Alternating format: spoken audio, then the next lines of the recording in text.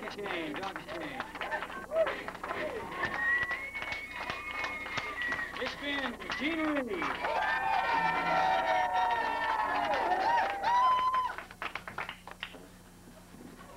I imagine all you East Germans out there tonight are wondering how an American boy who don't even sprechen the language got up here on this stage. Well, it's not just because I'm a good-looking guy. It's because I got a song to sing.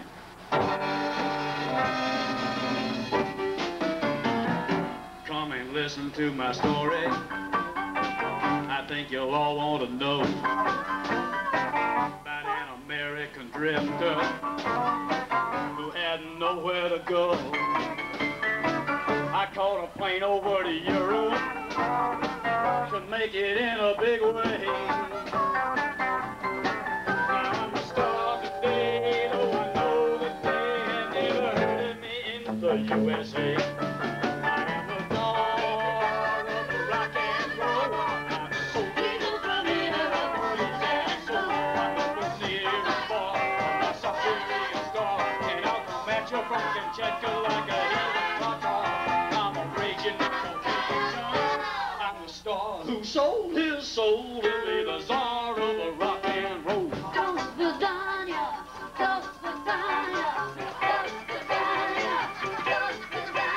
Eugene Reeves, born American, Juvenile delinquent, poet, drifter, expatriate, rock star, TV star, movie star, all evil, and exile. a mystery. So now we're telling you his story. Some of the facts we don't know. We tried to sort out the rumors to put the truth in our show. He's gone from superstar to legend. He's missing now and then.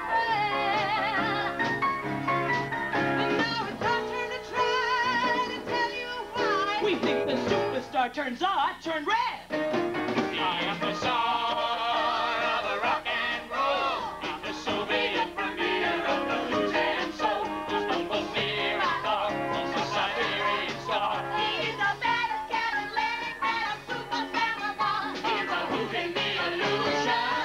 He's the star who sold his soul to be the czar of the rock and roll. He's the czar of the rock and roll. He's the czar of the rock and roll.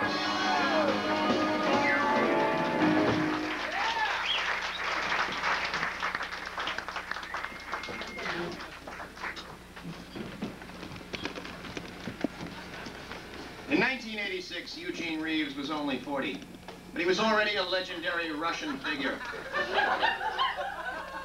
The book, Chekhov, Tolstoy, and Reeves, is considered a bestseller and a must-read by Soviet intellectuals and rockers alike. Just how did this anonymous American folk singer achieve fame and fortune everywhere but in his own country?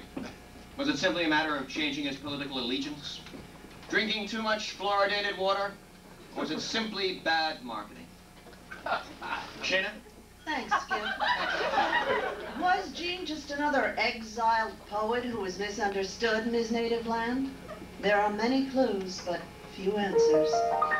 We traveled to Gene's hometown and talked with some of the resident locals. His mother had this to say. My lawyer says I can't talk about him at all. I'm suing the U.S. Department of Immigration for keeping him out of the country. Could you tell us something about his childhood? Well, shit, there's not much to tell. Just me and him in the TV in a trailer near the Nevada border. We were able to talk to one of his childhood playmates who had this to say. Hey, we all used to live in a trailer park, and we'd play among the abandoned missile silos or nuclear waste dump. Look, he was a pretty forgettable kind of guy. Excuse me. I live right next door to the Reeves family. Let me tell you, that Eugene was a real brat. Bad manners and worse teeth. Can't say as I can blame the youngster, though. You know, not having a real pappy around can make it real hard on a kid. You know, Molly, his mom, she didn't even know who his real pappy was. She would sleep with anything that wasn't tied down.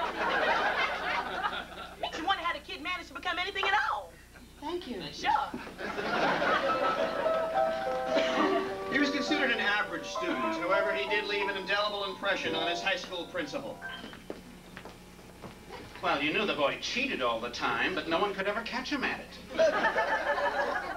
And he was a real troublemaker.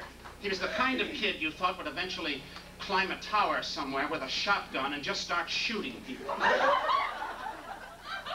course, he did something much worse than that. He became a communist. It makes me sick. Miss Charlotte Grip. I was his homeroom teacher, so I kind of feel an insipid responsible for how he turned out. I tell you, the whole town was in a state of shock when they heard that Reeves boy had gone and started living in that stinkhole we politely call Russia. Bad enough he didn't do his patriotic duty and enlist and fight the fight in Vietnam. He didn't even have the guts to take the chickens way out and go to college.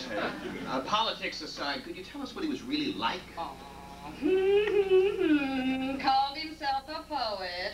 Kept saying things like, a poet's got to do what a poet's got to do.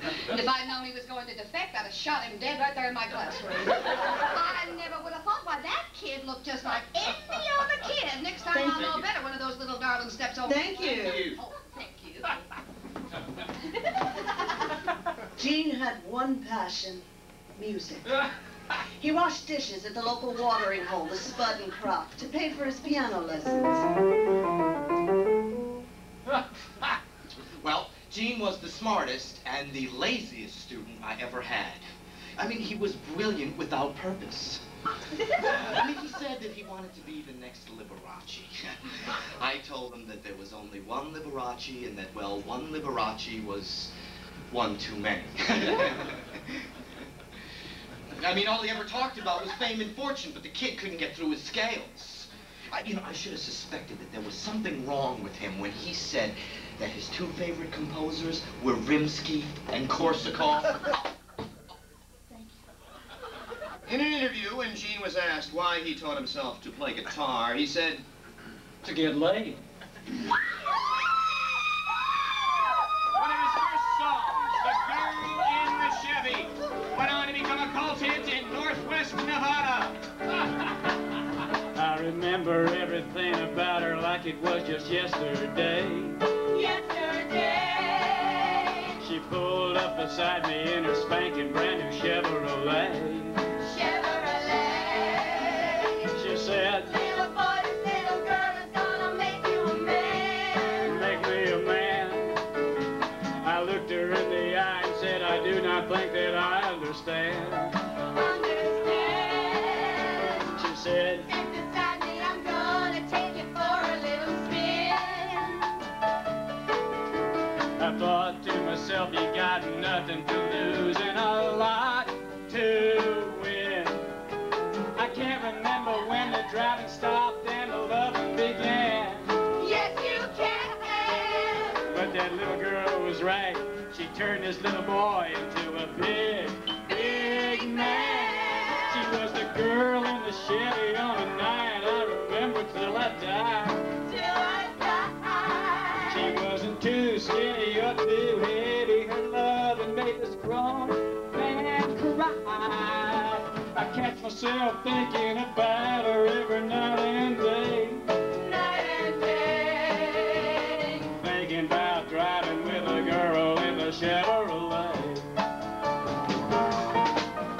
We were doing almost 90 and the desert night was whizzing right by. Whizzing right by. She laughed and said, When I go in at 2:30 air, watch us fly.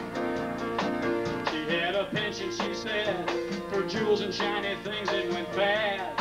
Things went fast. But she was different when it came to making love. She wanted that to last, to last, to last. When our magic night was over and our loving it came to an end, Came to an end. she dropped me on the corner and whispered, I might be back again. All in red. I stood there thinking about her, feeling great until it was dawn.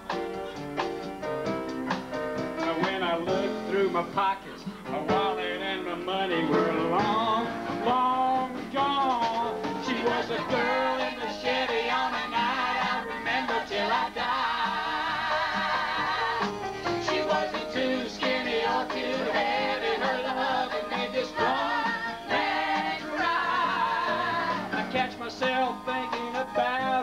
I'm sad to say. This stupid boy let the girl in the Chevy drive away. La la la la. This stupid boy let the girl in the Chevy drive away.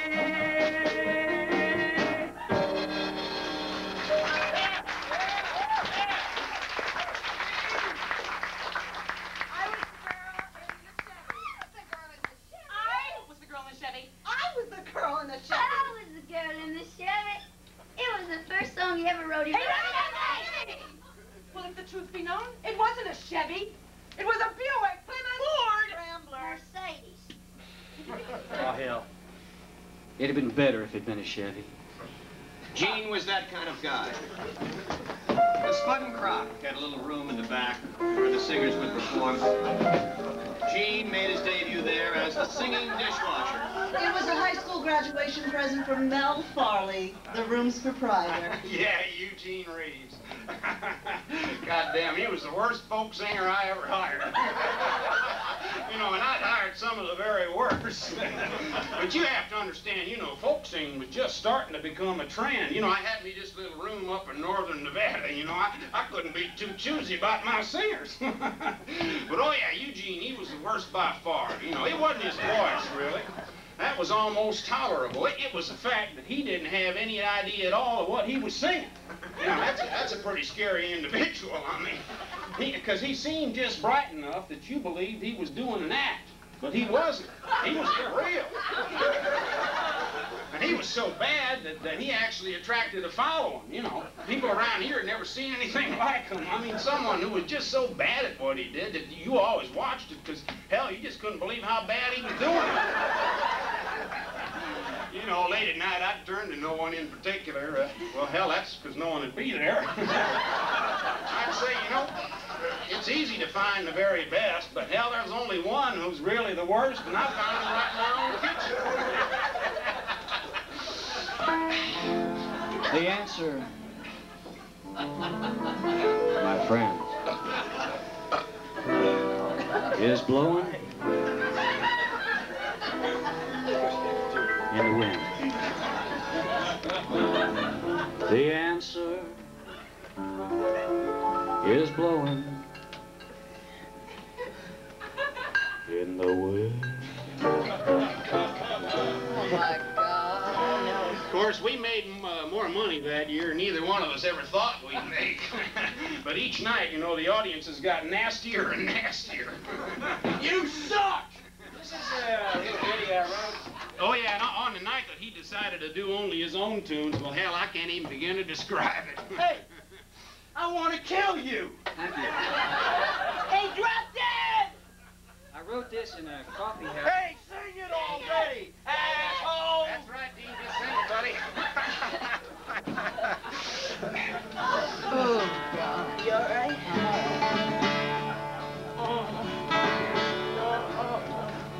Moonlight paints a portrait etched in sadness across the midnight desert sky. Stop it. I pause and take a pull off of my cigarette, Hey, pull then off toss this, it, buddy. wondering how and why. I wander around the mobile home, reflecting on reality and right and wrong. Kiss me! And from my back door I can see those missile silos staring back at me. That girl is just a memory on a cold Nevada night. Well, the night ended in a full-scale riot. Spud and Croc was nearly leveled. Of course, you know, come to think of it, that's the last time I ever saw him. Yeah, get back! Damn, buddy, give me a break.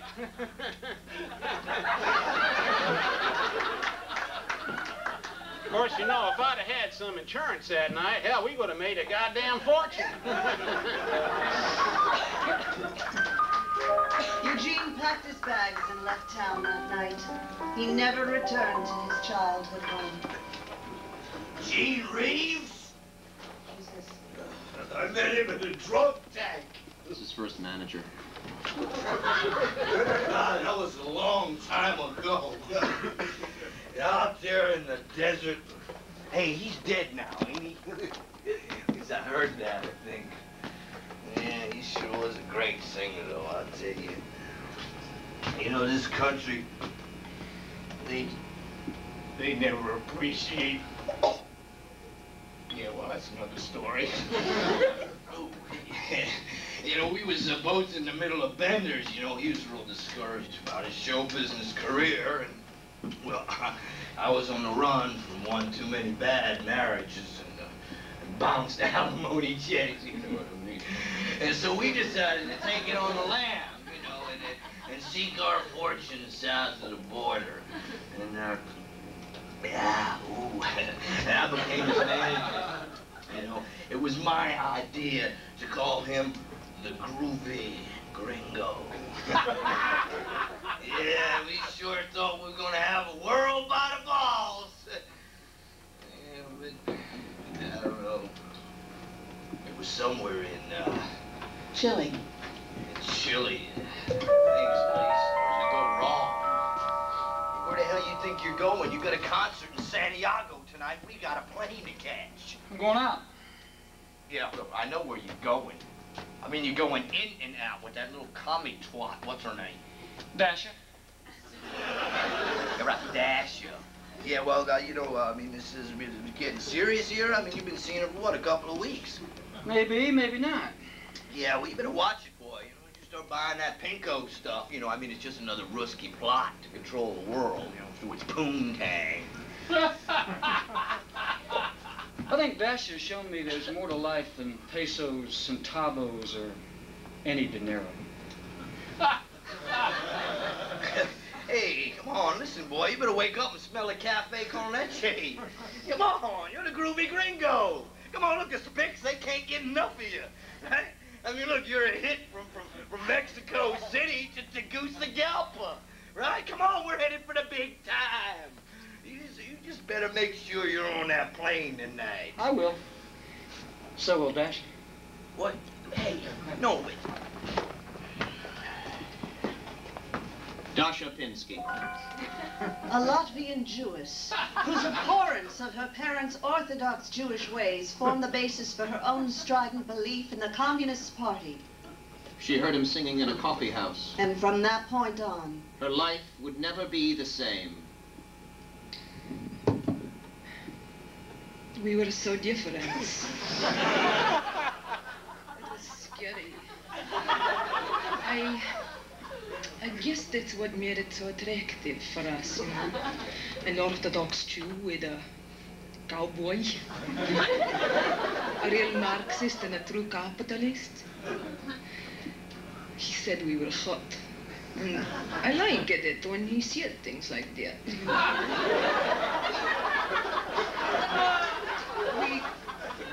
We met in Chile.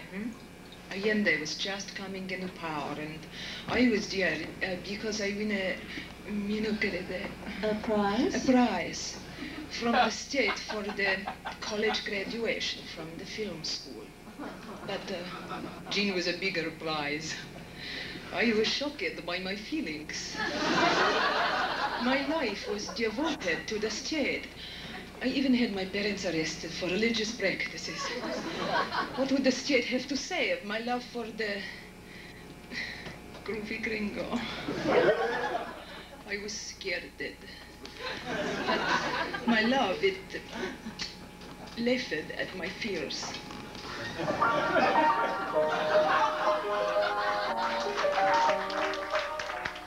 those times and places where anything seemed possible. Romance was in the air. They would make love for hours, and Dasha would read to Jean from the works of Lenin and Marx. Jean loved Dasha and communism, but he balked at the idea of sharing his wealth. So Dasha demonstrated the concept by giving him the greatest blowjob of his life. He got the point. They were having a wonderful time. Ah, yes. Allende brought to Chile a sense of boundless hope. It became a beacon to leftists from around the world, and they flocked there. The groovy gringo did a concert with Peter, Paul, and Mary. He gave Gene some advice on chord and lyric changes. Mary told him to get rid of his pompadour, but Dasha was even harder on him. I am the groovy gringo. I come down from the norte. I am the true amigo, and music is my forte. He's the groovy gringo. He comes down from the norte. He's the true amigo, and music is his forte. What is this groovy gringo shit? Cash. Lots of it. I am the groovy gringo. I come down from the norte. I am the true amigo, and music is my forte. Senor Gene, South American record sales were beginning to take off. His groovy gringo posters were hung on walls next to pictures of Kennedy and the Pope. Every kid wore a groovy gringo cowboy hat. Crowd follow him everywhere. He was on the brink of achieving fortune and fame. Gene, I must return to Russia. My visa has run out, and it will not be renewed. I'm asking you, Gene, please, come to Russia with me. Hey, come on now. Look, I'm begging you to stay. Come on, look. I mean, your upcoming tour. I mean, it's sure to make me. Look, there's millions to be made. Oh, shit. Senor Gene had to make a choice. It tortured him. He even write a song about it. Money or tail. The last night together, Dasha whispered in his ears the words that would seal his destiny and fate. I promise you, Gene, you will make even more money in Russia. Let's go. Dasha pulled a few strings, and they were on the Aeroflot the next day. His manager was furious. That son of a bitch and two-bit turd. He sold his soul for a few extra rubles. They landed in Latvia. They were met by the Russian press, who saw it as a propaganda opportunity. The media event was organized by Bulba Karpovsky. Hello, it's so good to see you.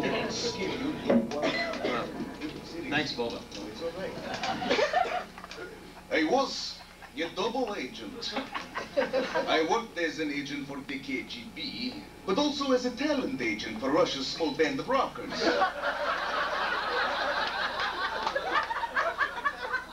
I saw Gene's arrival as the break I had been looking for. If everything went right, I could finally move up the ladder and get a job working for the Bolshoi or the opera. But it was not the raging media success that you'd hoped for. Well, no, I was hoping for lots of anti-American press from this Reeves, but I got nothing. The photos and tape that were wasted on him. Ugh. Oh, sure, he looked like he was seeking asylum, the insane kind. And he was drunk all the time. When the press finally stopped laughing and started to ask him questions, he couldn't even give any good answers. When I asked him, "Why did you come to our country?" he said, For your health plan.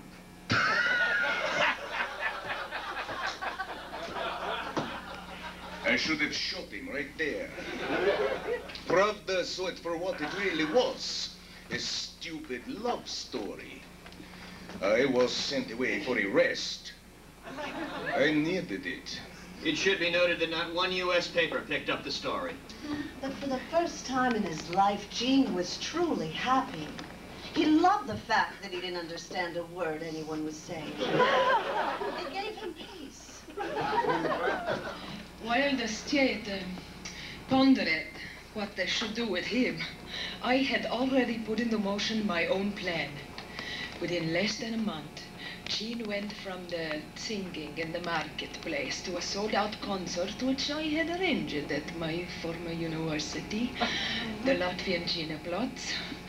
I was already beginning to make Gene's wildest dreams come true. I had the front row seat. Dasha made sure of that. My gun was loaded. I made sure of that. KGB. Thank you so much.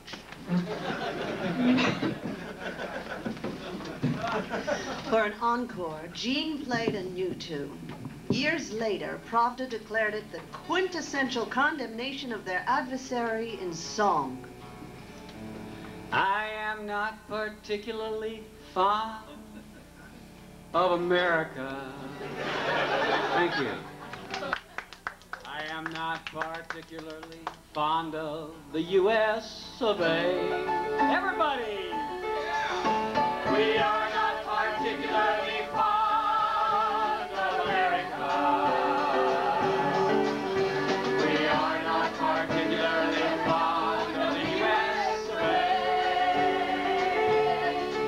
Of the capitalist swine who time after time has trampled the masses like grapes into wine. And so you can see why we are not particularly fond of America. We are not particularly proud of America. We are not particularly proud of the U.S. of A.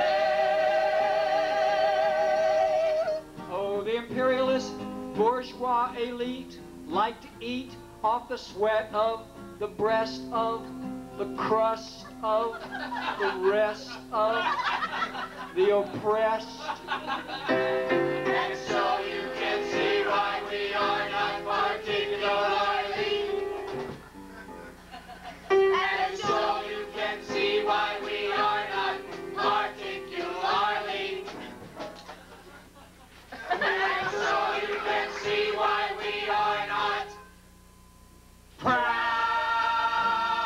of America.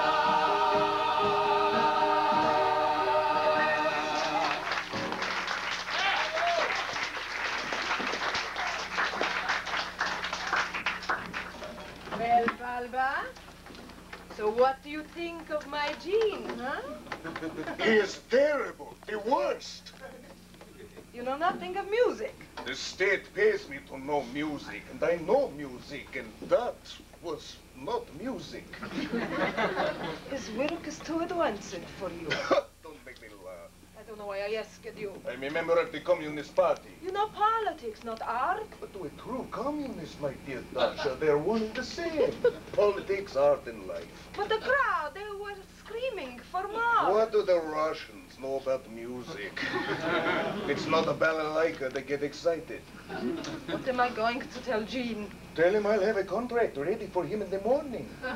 What about all of those things you just said? I said he couldn't make music, but why should that stop us? I see Gene as a great propaganda tool for the state. So Gene will perform in Moscow. Gene is not ready for Moscow. Moscow is not ready for Gene. He will be our ambassador to the world. They love him in South America. Let's send him to Central America. And that's only the beginning. What if Gene says niet? Tell him he has no choice. He's working for us now. Or he's not working at all. 2 weeks later, they were flying to Central America. It gave to Balba and I just enough time to begin a bootleg operation which would spread Gene's tapes throughout the Soviet. Gene loved Central America. He was traveling first class the whole way. First stop, Cuba. Castro loves Senor Gene. Senor Gene taught him a dirty Irish limerick. And Castro take him to a baseball game. It made Senor Gene a little homesick, but he did not let it get him down. He was on a mission. He was excited. There were rumors that the CIA were at every performance. The CIA had me follow him everywhere. He was amazing. I went to all his concerts. I bought all his records. Nobody cared about his politics. They just loved his music. You got to remember that outside of a few evangelists and the Up With People tour, there's not a whole hell of a lot of entertainment in Central America. I kept telling them at the agency there were better ways for me to use my time, but they wouldn't hear of it. They were convinced that Gene was up to no good.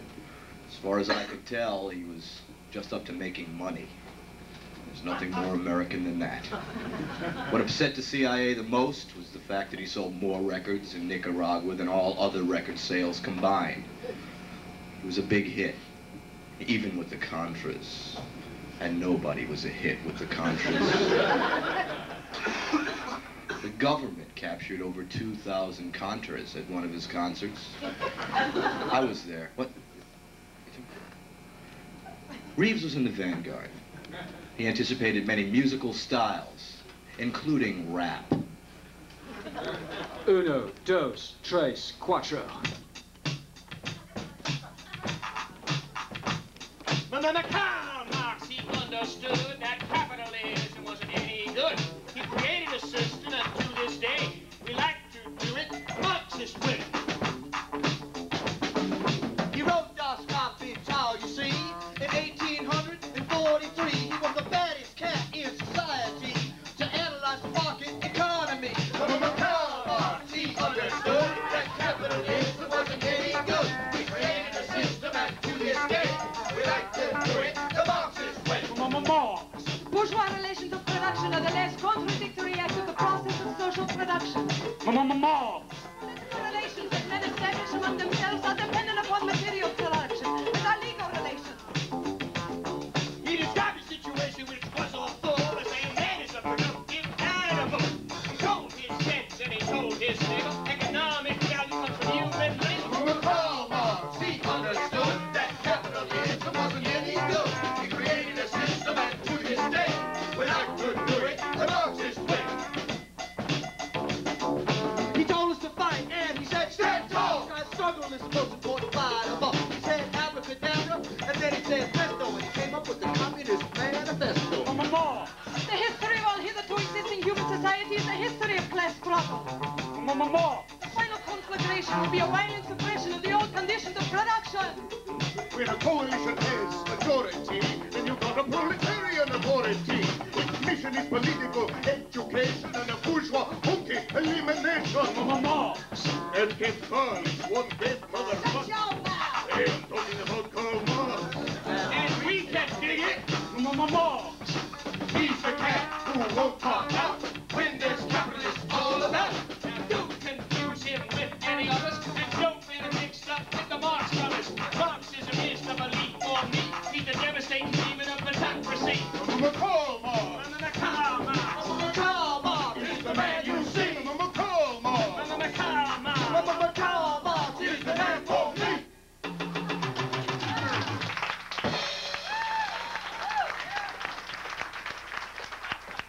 The Central American tour was grossing into millions. But so were the bootleg tips, which in Russia were selling like pancakes. A public outcry could be heard from every corner of the motherland. We want Gene. We want Gene. We want him! We want him! We want him! Publicly, Soviet officials expressed dismay over the bootleg tapes. But privately, we were thrilled. It was taking the public's attention off the poor industrial and agricultural output. Not to mention the dismal fashion situation in the Soviet Union. Morale was high in spite of the rising cost of consumer goods. The time was right. Gene was finally ready for Moscow. Never had Russia experienced such an outcry for an entertainment figure. After 2 weeks of sold-out concerts at Moscow's Olympic Stadium, Full Band Dasha organized Gene's first Russian tour. Tickets were gone before they went on sale. In less than a year, Gene Reeves was a Russian national folk hero in a one-man industry. His popularity irritated many higher Soviet officials, but there wasn't much that they could do about it. The Czar of rock and roll was becoming an integral part of Soviet life.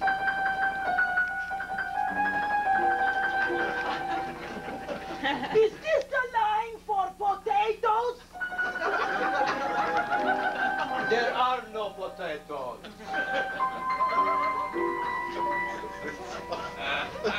Bits? There are no bits.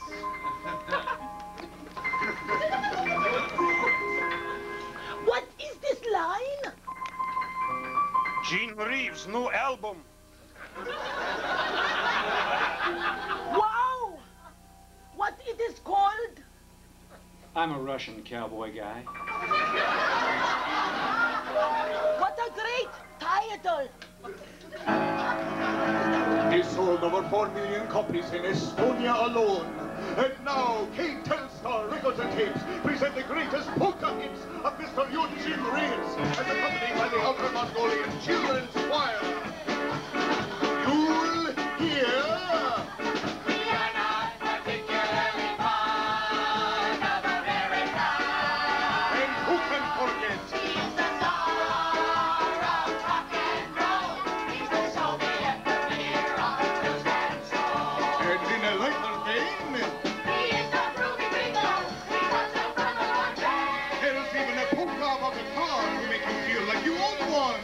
She was a girl in the Hugo on the night. I remember till I die. It's enough. Good kids back on the bus. Come on, let's go. Yes, our operators are standing by right now to take your calls. Don't make us call you. I got Gene his own TV show. Dasha was the director. I had to pull a lot of strings, but he was so popular that they couldn't refuse. Everybody watched it. They couldn't get enough of Gene. He'd sing a few songs. Tell a few bad jokes. It was, how do you say it, bruzhnidishny. Folksy. The KGB was still sure he was up to something. I tried to tell them he's not that smart.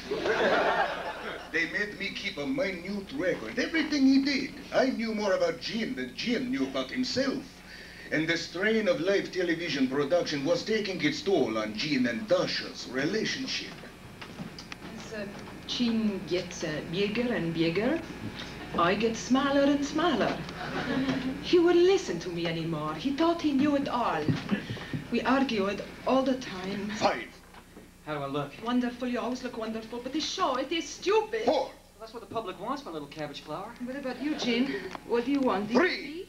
Of course I do. Enough to marry me? 2. What, ruin a good thing? You make me hate you. 1. But I won't.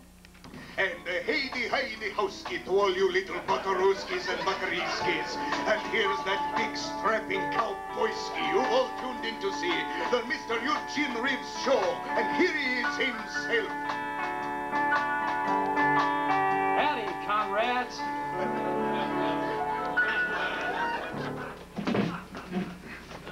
I knew that Gene was just using me. He probably always been using me. But I couldn't help myself. I was his slave. Gene was beginning to achieve sporadic attention in the American press. Ticker Beasley, a specialist in animal husbandry, read about him and flew to Moscow to see him. I was shocked when I seen that picture of Eugene and Grit. Just something about it went right to the very marrow of my bones. I was struck down. Well, but don't ask me how I knew. I just knew that boy was my son. I mean, I'd heard that Molly Reeves had had a boy not too long after she stopped seeing me. But, you know, hell, she'd been seeing that semi-pro ball team about the same time she was seeing me. I never thought he was mine. And Molly never said nothing, so I just figured he wasn't. But he was. There was no denying it. That boy was my spitting image. Oh, God, all them years of neglect on my part. I mean, I was all tore up inside. I was just choking on my guilt. I got me a passport and I flew over to Moscow just as quick as I could. You know, I wanted to make it up to the boy. You know, go fishing, play a little ball, or just talk. And I finally was able to get a meeting with him. But I told him who I was, but Gene had only this to say. Fuck you. A little shit. Gene never discussed the incident, Shana. By now, Gene's television program was being seen by every country behind the Iron Curtain. I got Gene his own promotional tour. That was where he met Ludmila. I will never forget the first night I met your Gene. It was his first concert in East Berlin, and my theater company went on a whim. It was wonderful. I knew from the instant I saw him we were destined to be married. At last I thought, a man I could make cowboy movies with. It was why I became an actress. Cowboy movies were my passion, and your chin was a real cowboy. Or at least he had the hat, and that was a start. Before I met your chin, my life had no focus. I had no national loyalty. I had called myself a winner. Now, I vasa your China. This man is my homeland. This man is my country. This man transcends for me geopolitical ideology. No man is an island, but he is as close as one can be. Understand, Jean Reeves is my homeland. This man is my birthplace. This man's my utopia. This man has set me free. I'm floating away like a Haitian refugee. Before I embraced him, I see I had no identity, no great plan. He serves as my homeland. If I did not serve him, I'd feel like a traitor. In his name I'll toil. He is the fatherland. He is the sacred soil. I'm now patriotic. I pledge my allegiance perfectly. I got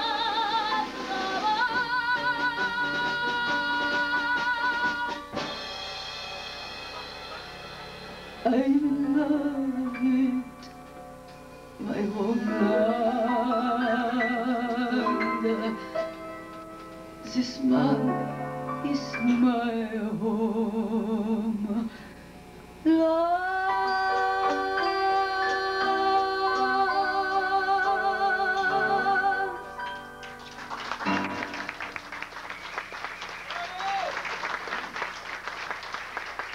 Ludmilla fueled Eugene's ambition, and he began making his first movie. It was called Which Way You Goin', Mr. Cowboy Man? It had a simple plot about cowboys and Indians fighting over private property. Gene played the cowboy fighting for the Indian cause. Yeah, and I played the love interest, the widow Petrovka.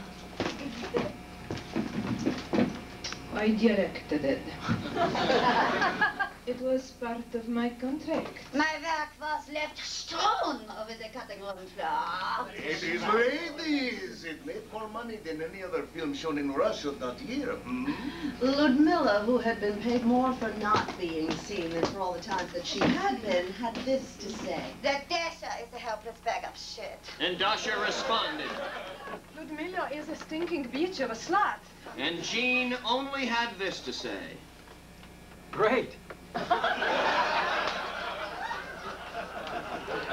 I was the wardrobe mistress. On which way are you going, Mr. Cowboy Man? Oh, stop it, stop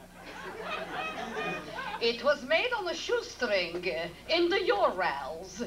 But Gene was very resourceful. You see, they didn't have any horses, so they rode elk. But the audiences didn't care. They loved it. Eugene's elk became as popular as Gene. He rode him in every picture he ever made. Even when everyone else was riding horseback. Through an ingenious film technique, the elk was able to talk. And he always had a little speech about his old pal Gene. I'll never forget him. Without Gene, I'd be just another moose in the crowd. Ludmilla made sure that she was in the next film, Gulag Rock. Eugene, my beloved, I'm not happy. What's the matter, my little wiener schnitzel? It's your next picture, Eugene. There's a problem. I'm not in it. Hey, I just make them. I don't write them. Well then, Eugene, I'll be seeing you. I have a career of my own, you know. Oh, shit. I need you. Then show me. Sure, my little sasher tort. Yeah, I know you need that. But I need more. I need a lifetime contract.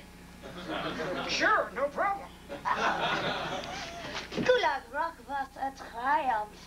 Jean und I were brilliant, und Elk was marvelous. My lawyers made sure Desert didn't try any hanky-panky. Gulag Rock made more money than anyone knew what to do with. By the third film, Love Me Tundra.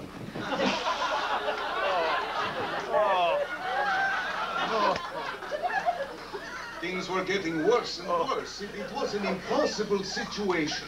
Ludmilla and Dasha both had contracts for life with Jean. I tried to tell him it's not a good idea, but he had a big heart, and he was, as you Americans say, a horny guy. So to ease the tensions and to give Jean time to think things over, I got him a concert in Grenada. The day after Jean arrived, the United States invaded Grenada. See, Senor Jean's concert was cancelled. So, he held an impromptu one on the beach.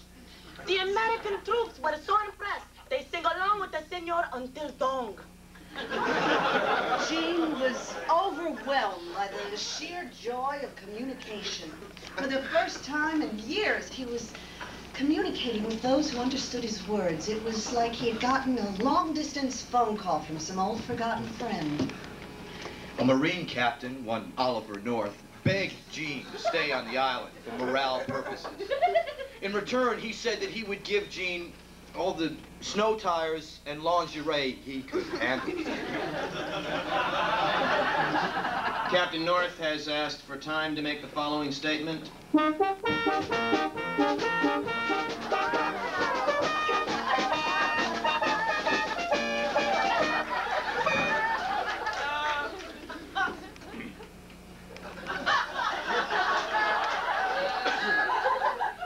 Eugene Reeves was without doubt one of the truly great...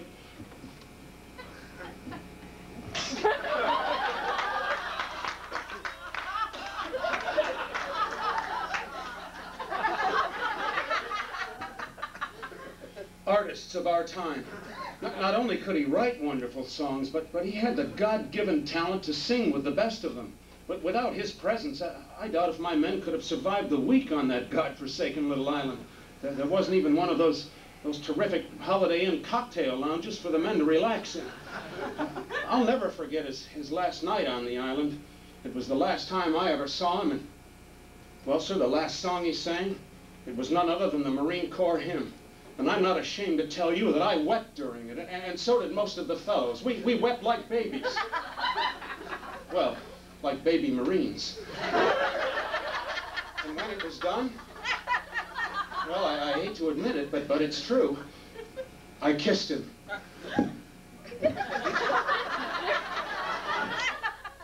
Not on the lips, but close.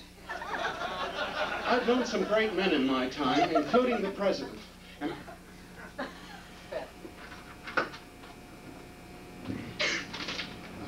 not including the president. And Eugene Reeves is the only one that I've ever kissed. I spent a lot of time with him, and I knew his story, and he wanted to stay and come back with us, but, well, sir, I told him to get his butt back to Russia. He had some real power there, and if he used it, well, who knows, I told him. I'd get things rolling on my end, and maybe the next time we met would be at the Berlin Wall, and we'd both be singing, If I Had a Hammer, and we'd be singing what that song is really about, a jackhammer.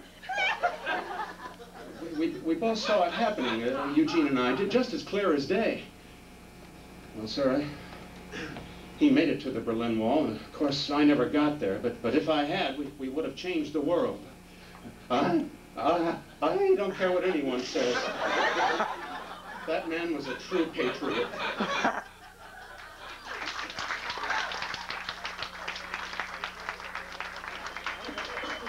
The Grenada invasion put even more attention on Gene. Hundreds of thousands of Gene's fans surrounded every major airport awaiting his return. They would not be satisfied until he was brought home safely. Over 1 million fans were there to greet him. Gene assembled an international all-star cast to sing his newest hit. It won the first MTV award for Best Foreign Language Video produced on a small island being invaded by the United States. And Casey Kasem refers to it as the cornerstone of MTV.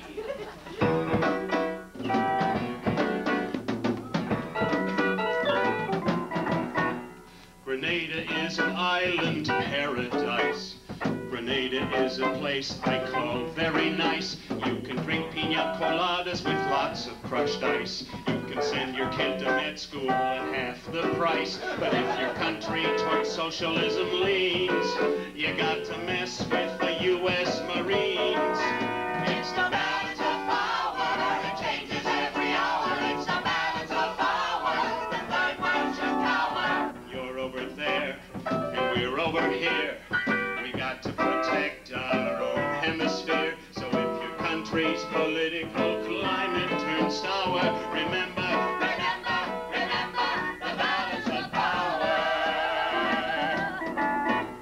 In Czechoslovakia in 1968, to check for change would be really great. But rebellion was stopped. The Kremlin was upset. In Prague they said, is this the tanks we get? He messed with the Red Army Corps. No, he ain't gonna mess anymore. It's the balance of power. It changes every hour. It's the balance of power. The third world should cower. Everyone thinks that their side is right. So don't station troops by our satellite. I think the tanties are drying up withering flower. Neglected by the balance of power. This is a very lovely country we have here, but they don't like our politics because we're near. So they won't mine our harbors or they'll napalm our land. If they leave a crater here or there, they hope we understand, man. We have to maintain the balance of power.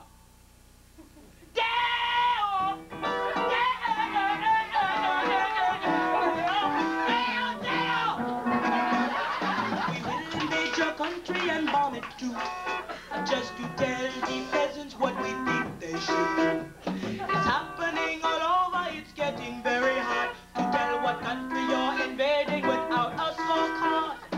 Everyone fights to be free, but the fight might be right for you, but not me. It's the balance of power. It changes every hour. It's the balance of power. The third world should cower. Soldiers of fortune are Rex, fighting commies one week and fascists the next. Perhaps the planet will soon take an atomic shower. The fate of the world is in the balance of power, power, power, power, power.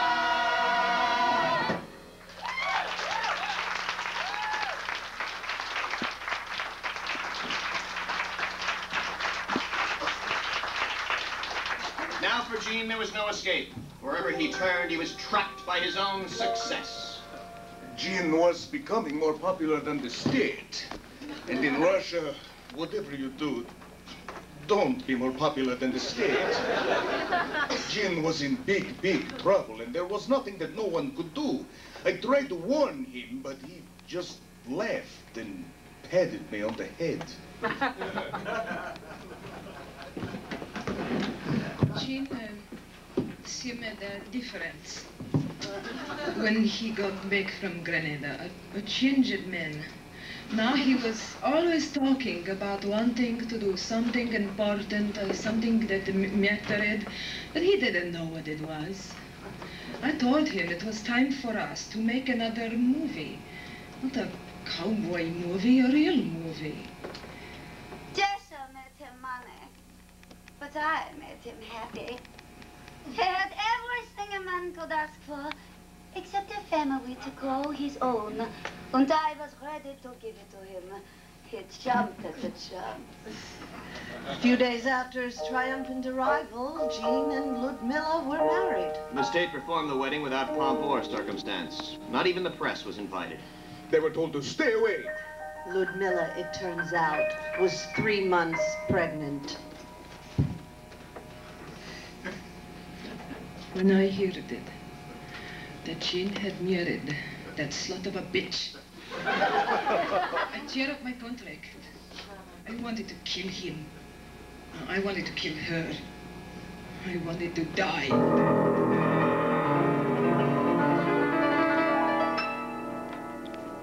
I am feeling so much pain right now. I am trying to deal with the fact that this heel really hurts me now. But I have to decide that I won't run and hide from emotions.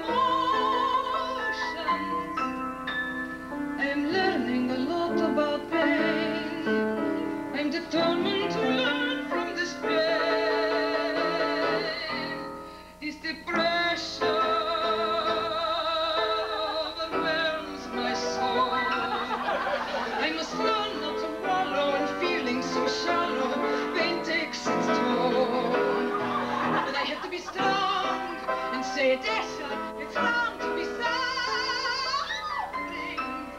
There's potential for growth from my pain. I'm feeling quite good about pain. I ask myself, why not cry when I possibly should from this? But I'm not weak, I continue to seek something good from this. It's a lesson I have finally learned. Giving in to desire is playing with fire and I get burned. But I'm going to survive, and I might even thrive from this heartbreak. I feel very good about pain. Pain is good. How am I to explain? I am feeling so good. I want to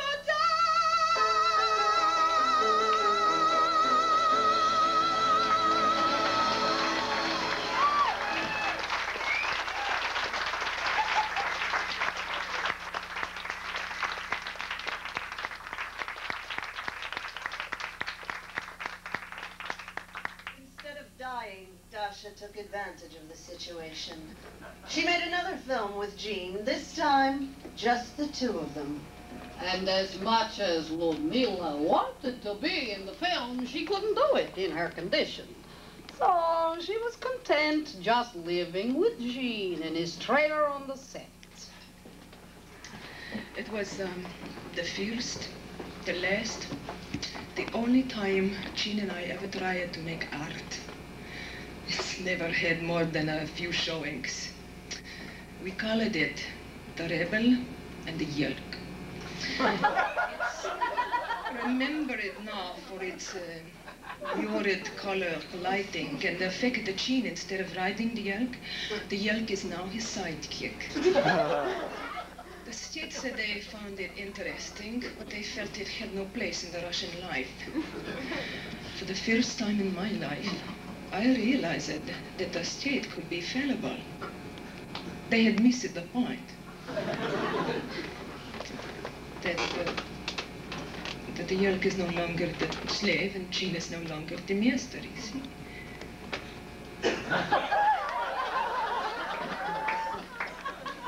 The Elf was nominated for an award by the Russian Society of Filmmakers. It was my best work.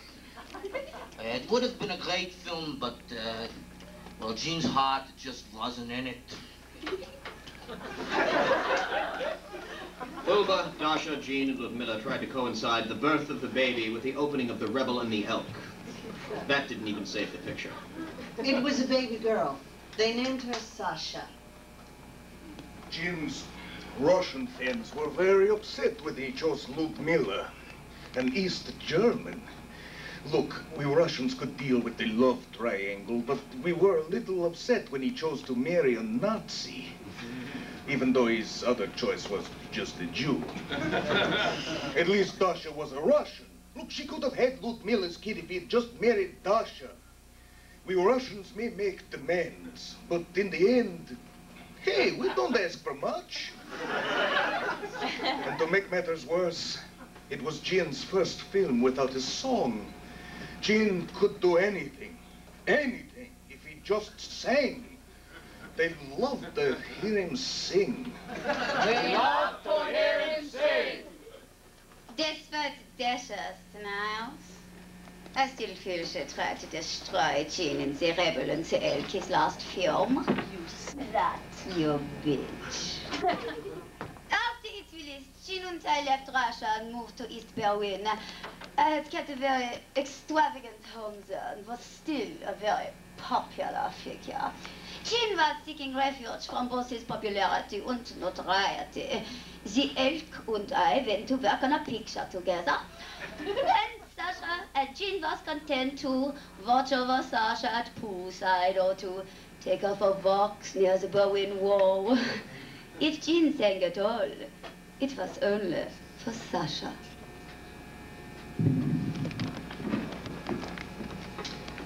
After Jean left, I tried to call him. And he would pick up the phone, I would talk, he would hang up. I was only trying to help him. I never saw or heard it from him again.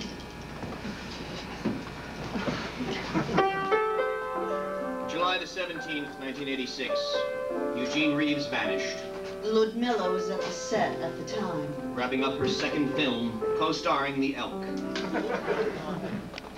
When I returned home, Sasha was alone at poolside, eating her cereal.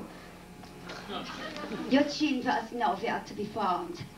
There was no note, nothing, not a clue. Just our baby. And so, what did you do? I called our few friends. No one had seen or heard from him. Did you then call the police? You call the East German police only when absolutely necessary. I did what I could. Which was what? I stayed up the entire night waiting for his return.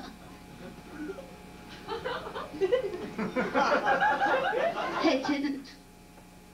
And that was the best you could do? It was all I could do. I couldn't leave Sasha alone. What is this? I have nothing to prove to your people. I loved Eugene. He was my life. I couldn't sleep for a week. To this day, I still wonder what happened. There were so many who were so jealous. Many say he ran off with Dasha, but it is laughable. If anything, she is the one who killed him. She has never gotten over the fact that Eugene was mine!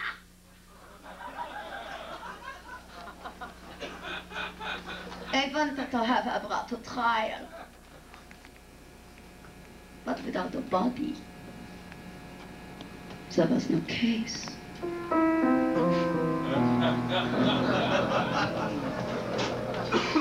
The news of Jean's demise reached America by shortwave. A ham operator in Savannah was the first to hear it.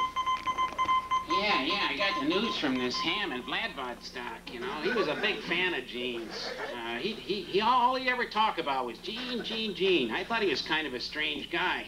But anyway, he figured that Jean had been murdered, done in by both the KGB and the CIA because Jean was getting so close to making world peace a reality that then they'd both be out of jobs.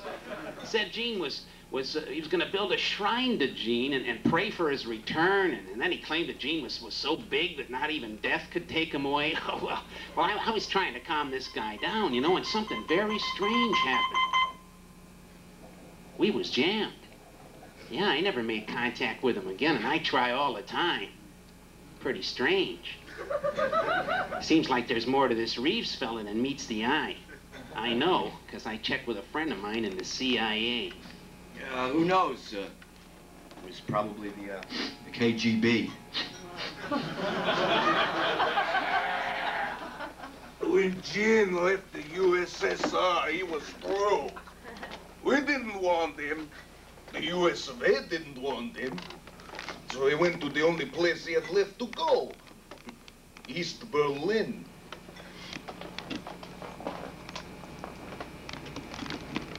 Boy, is that one ugly town.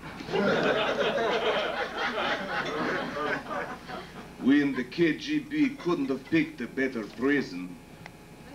We didn't have to kill him. He was already dead. The Elk, who was rapidly rising in the ranks of the Communist Party, could not hide his grief.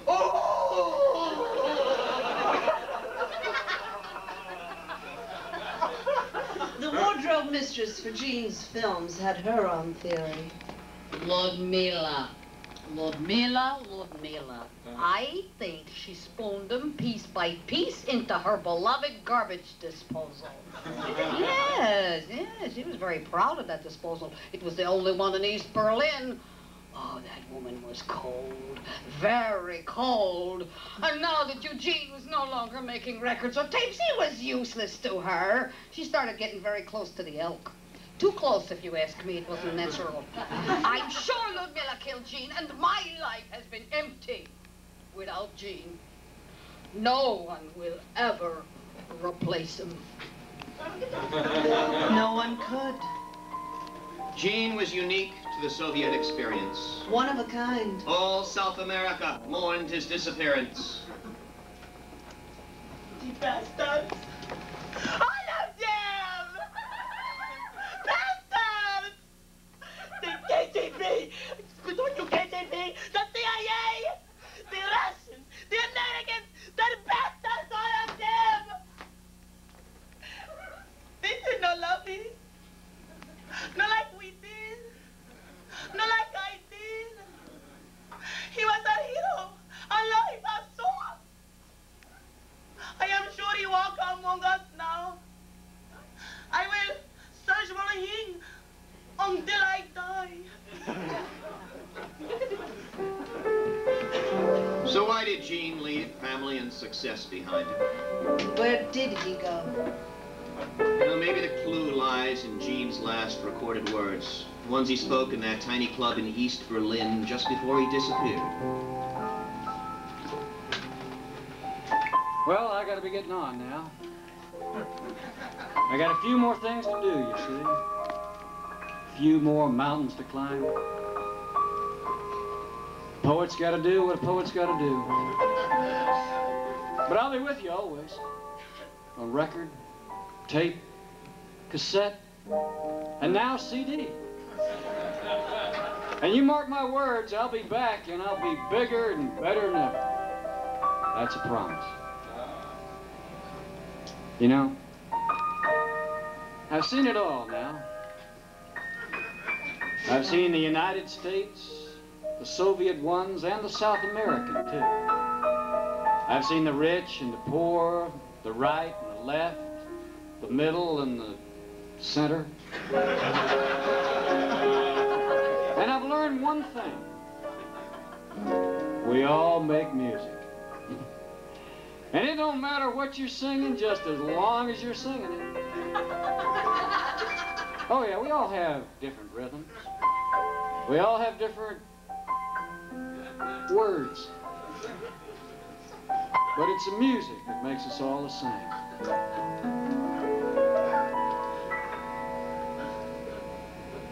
Yes? You know, I think if anyone was to attach a label to me, the only label I'd accept would be an artist of love. Good night, y'all. Thanks for caring. And remember, save that last dance for Gene.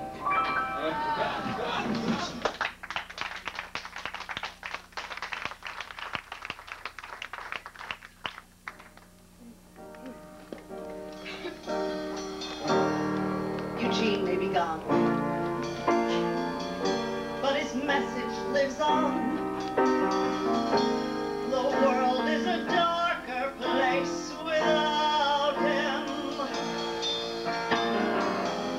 Keep singing his song like he wanted us to. The masses should know one thing about him. He was an artist of love. His country was a champion of peace from the day of his birth. He sang about freedom. He still sings about, and we salute him, this artist of love. He was an artist of love. His country was a champion of peace from the day of his birth. He sang about freedom. He still sings about, and we salute him, this artist of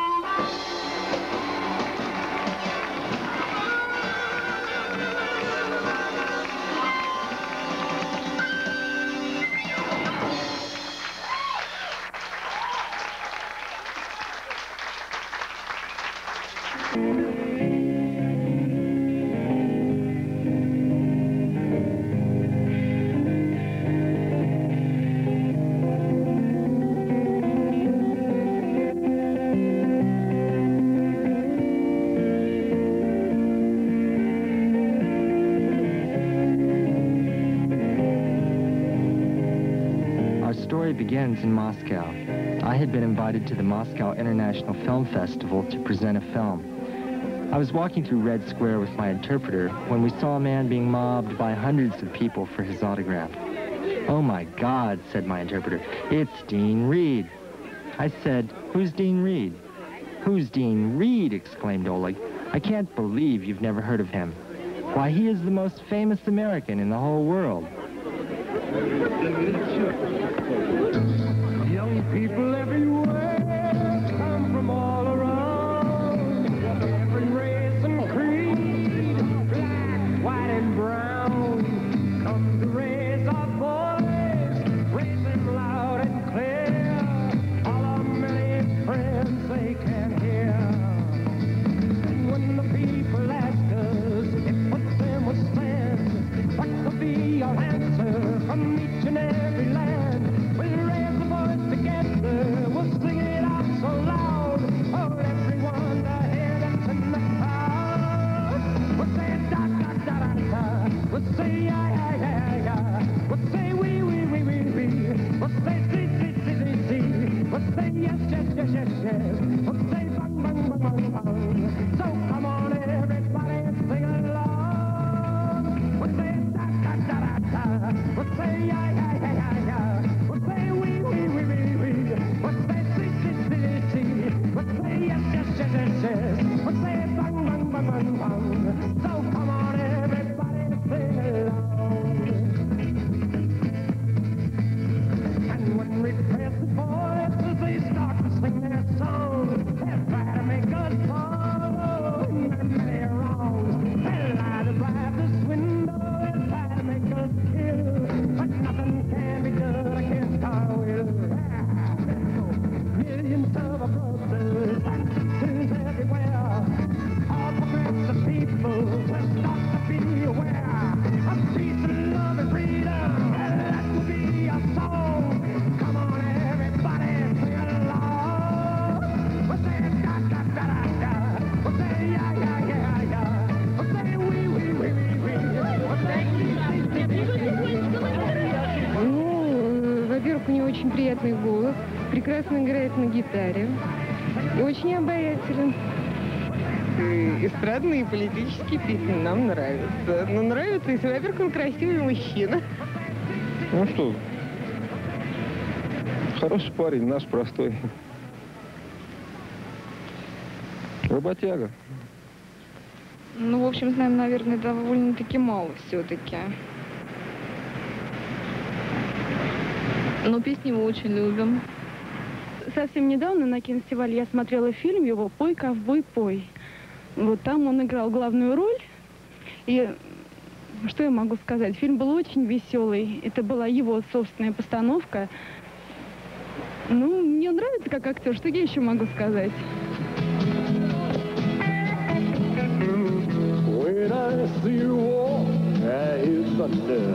When I hear her talk, I see lightning. When she whispers in my ear, whispers soft so I can hear. Thunder and lightning, thunder and lightning, thunder, lightning all night long.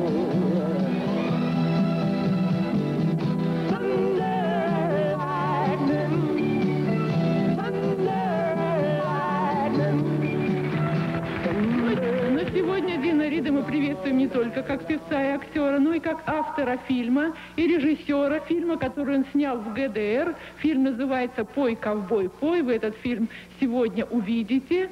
Позвольте представить слово Дину Риду.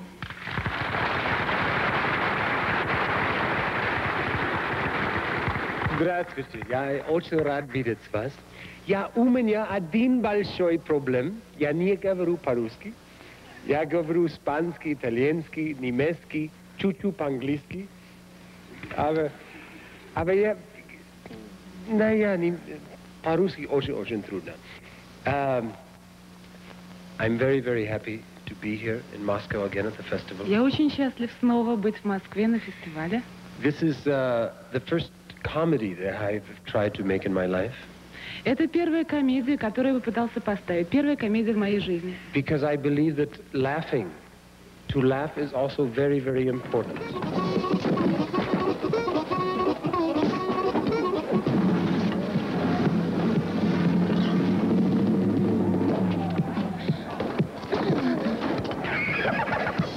Sing Cowboy Sing ist seit 4 Monaten in den Filmtheatern der DDR und hat schon etwa 700.000 Besucher.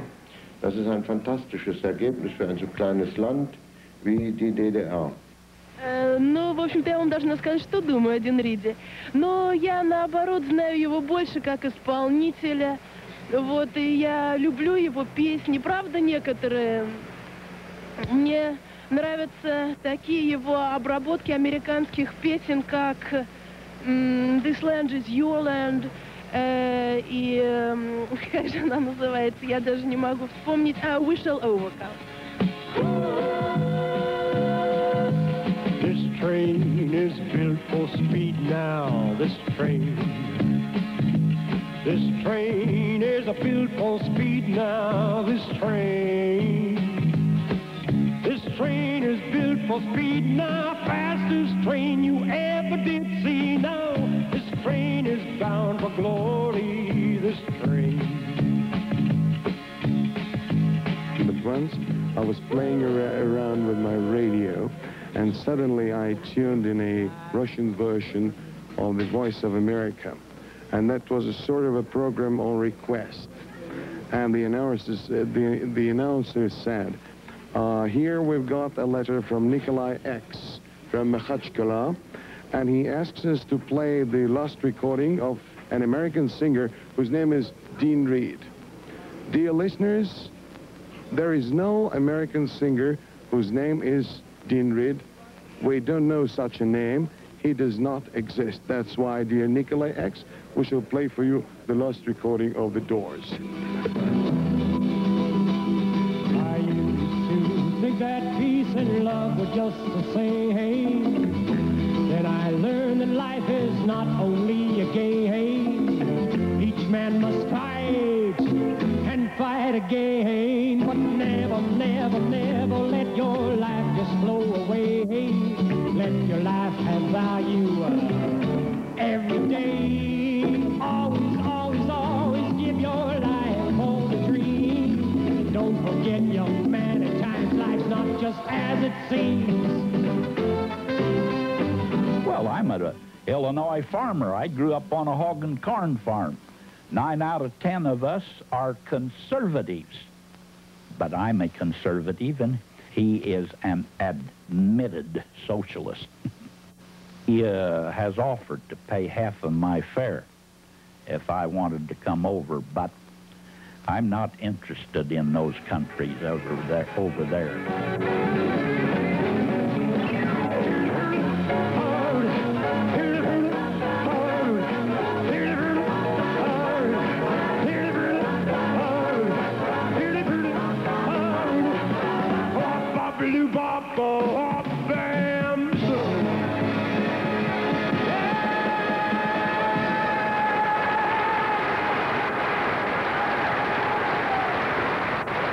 I had Dean's picture imprinted on this little shirt, little T-shirt. You can't see it because now it's all faded, but anyway, it's a good-looking picture of Dean, right? And underneath it says Dean Reed's mom. And so I could see myself going into customs in East Berlin, you know, and flipping over my coat and saying, here I am, you know, sort of thing.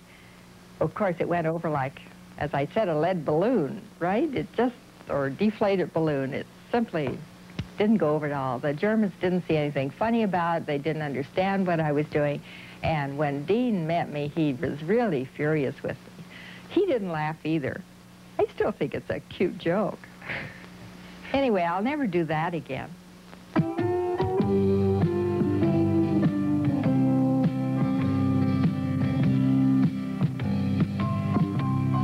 When I left Colorado, it was many years ago.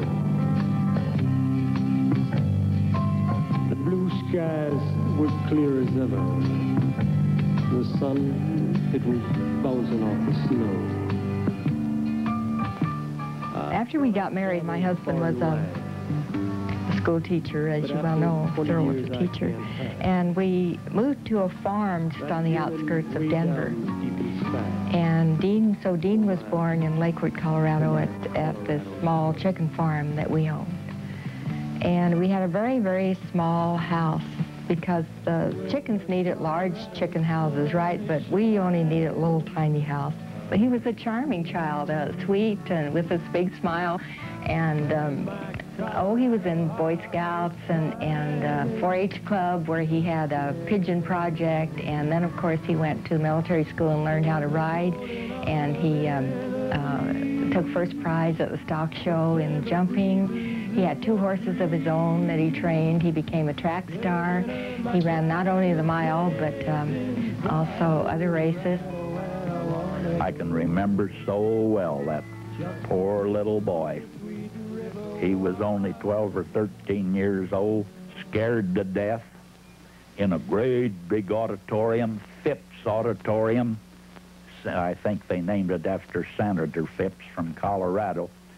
He was a little guy. He was called Slim Reed in the early stages.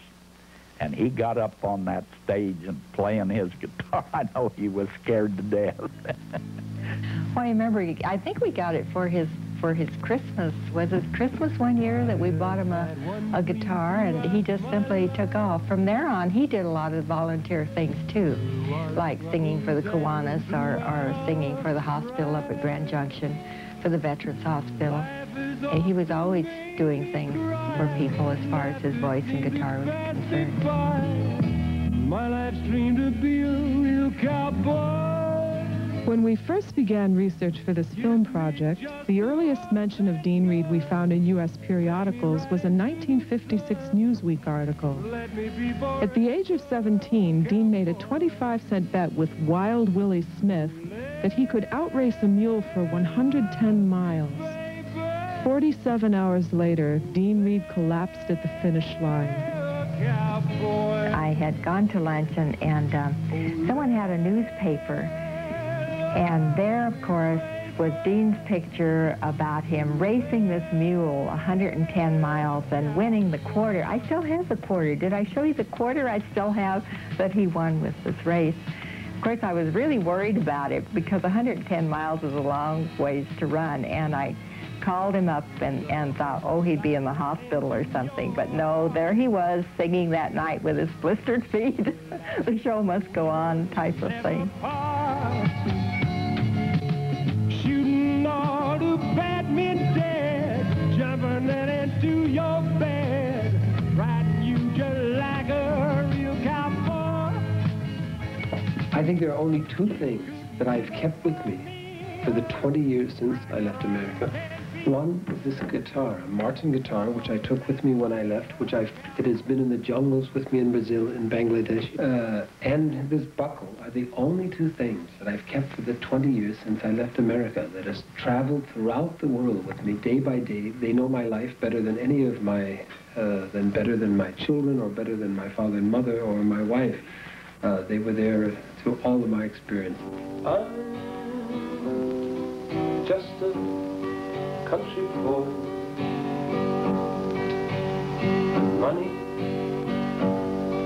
Money have I none, but I've got silver and stars, and I've got gold and morning sun, and I've got gold.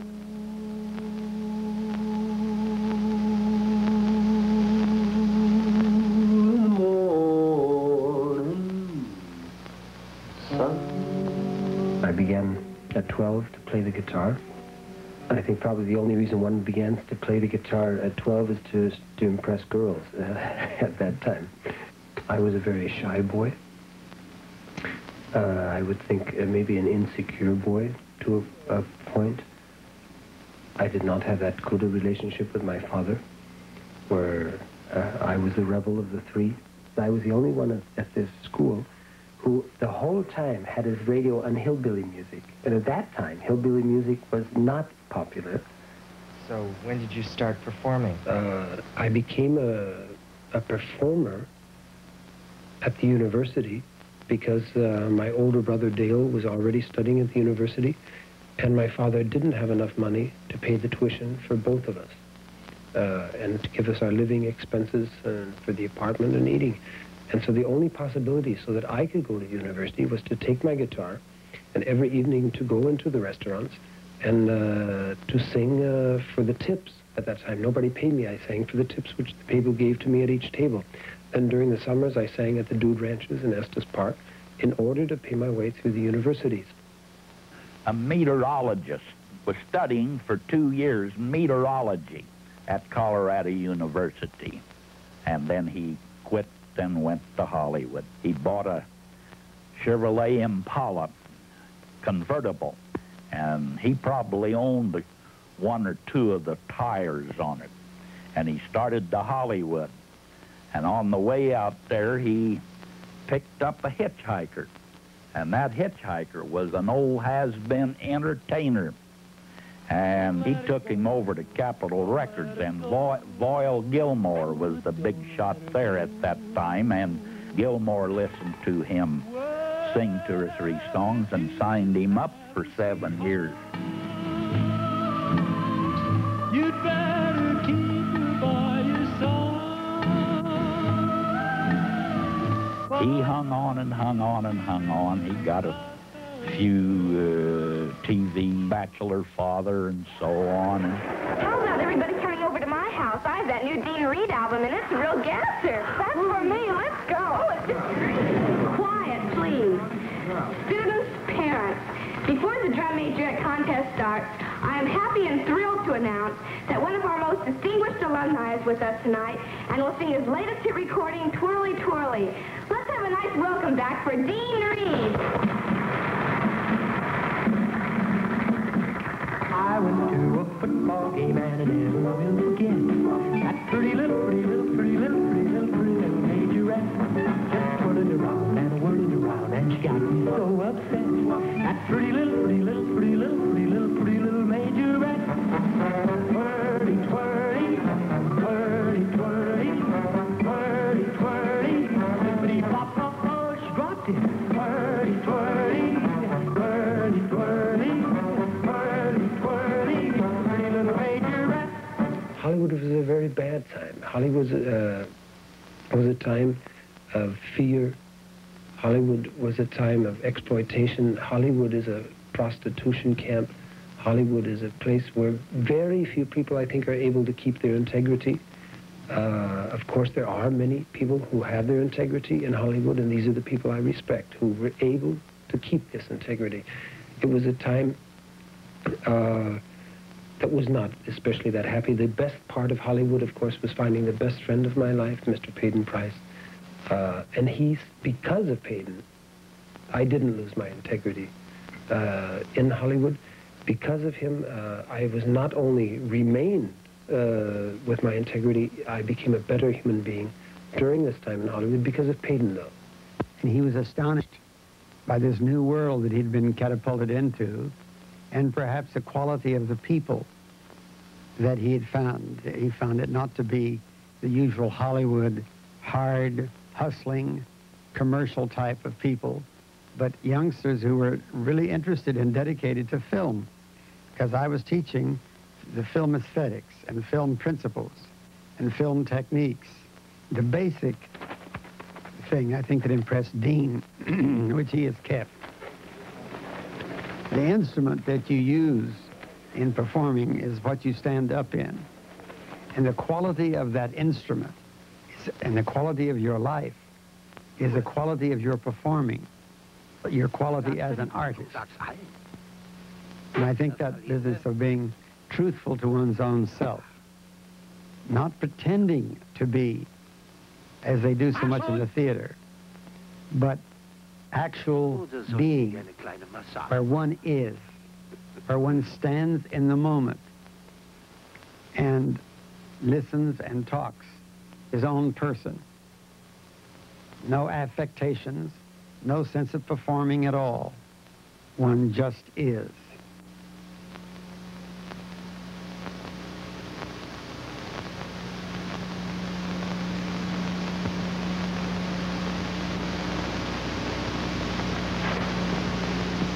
Peyton taught us all in the school, first of all, that you could not do anything of worth as an artist unless you were a human being with worth. He taught us that each one of us had to search for our truth And when we found it, to defend it no matter what the consequences. And he always said, your truth will not be ours, will not be mine. But your truth is important and you must defend it, no matter what the consequences. I worked with him on this film. I really heckled him on this film, Sing Cowboy Sing. Here, he would get up and make a speech and say, I owe everything to Peyton Price. He's here, my beloved friend, everything. And I'd get right behind him in the camera, and I'd give him a piece of advice, and he'd totally reject it.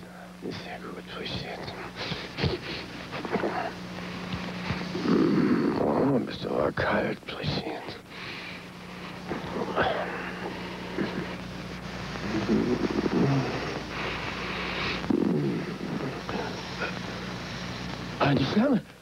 Yeah.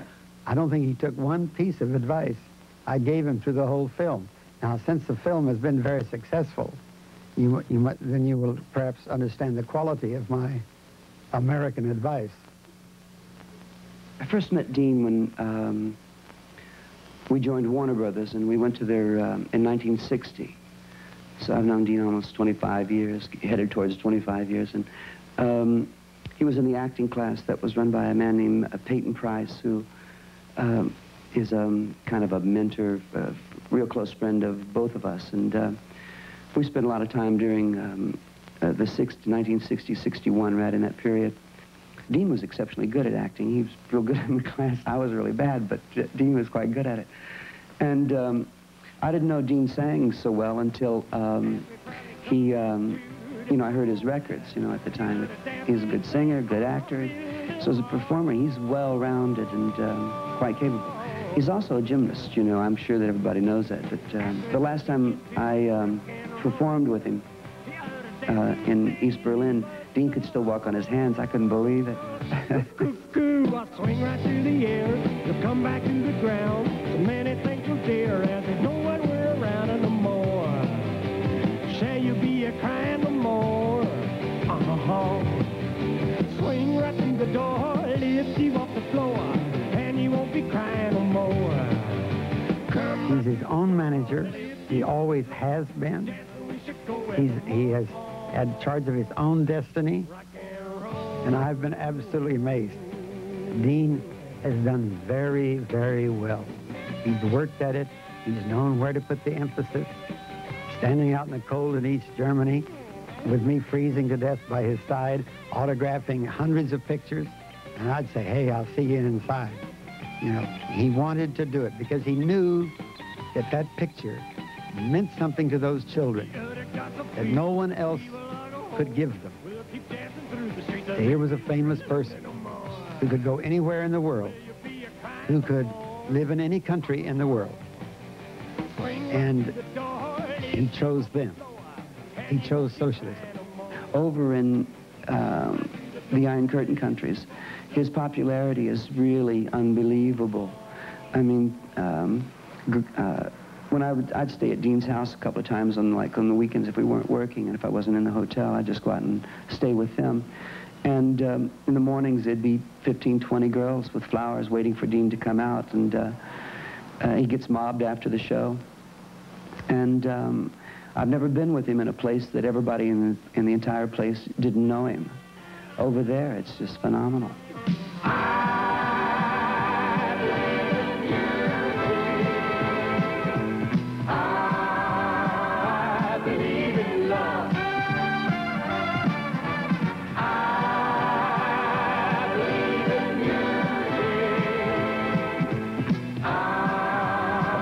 The American people do not know what this is like here, what the people are like who live in this country. And the greatest thing would be if we could bring all 240 million Americans and bring them here and let them know the Soviet people, let them know the society. It's a society that also has its mistakes. The people are very, very responsive, very knowledgeable about what they listen to in East Berlin, where I played. I also played in we did a television show out of Karl Marx Stad. And it was really nice. The audiences are wonderful. As we all know, worldwide, people get on. And music is the most common language. And if the whole world were musicians, there wouldn't be any war.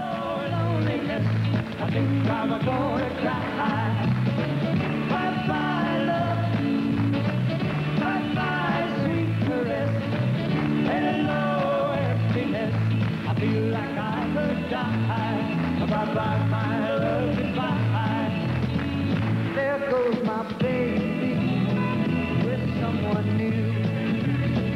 She sure looks happy, I sure am blue. She was my baby till he stepped in. Goodbye to romance that might have been. Bye-bye love, bye-bye happiness, hello loneliness. I think if Dean were working in the United States with success, with the same kind of success, that his compensation would be 1,000 times, maybe 10,000 times more than what he earns in East Germany. But I don't know if money would have been enough of a motivation for Dean to have done that, you know. I think he's just really very thoroughly involved in what he believes in, and as we all are, but it's just, his doesn't pay as well as it does in the capitalist system.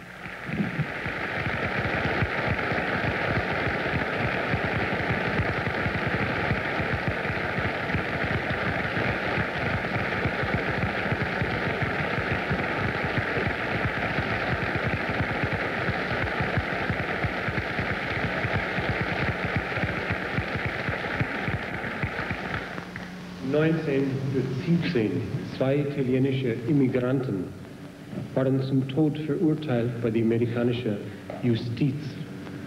Ihre einzige Verbrechen, sie haben einen Traum gehabt. Sie haben geträumt von einer Welt ohne Aggression, ohne Krieg, ohne Ausbeute. Für diesen Traum, die beiden waren von der amerikanischen Regierung umgebracht. Internationale Solidarität konnte diese zwei Menschen nicht retten.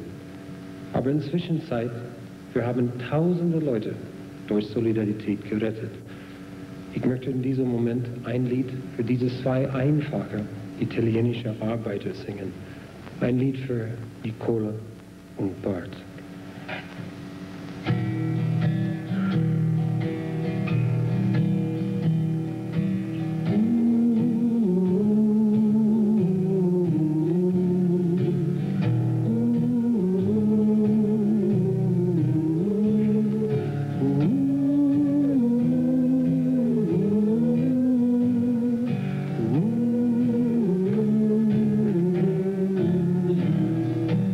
Here's to you.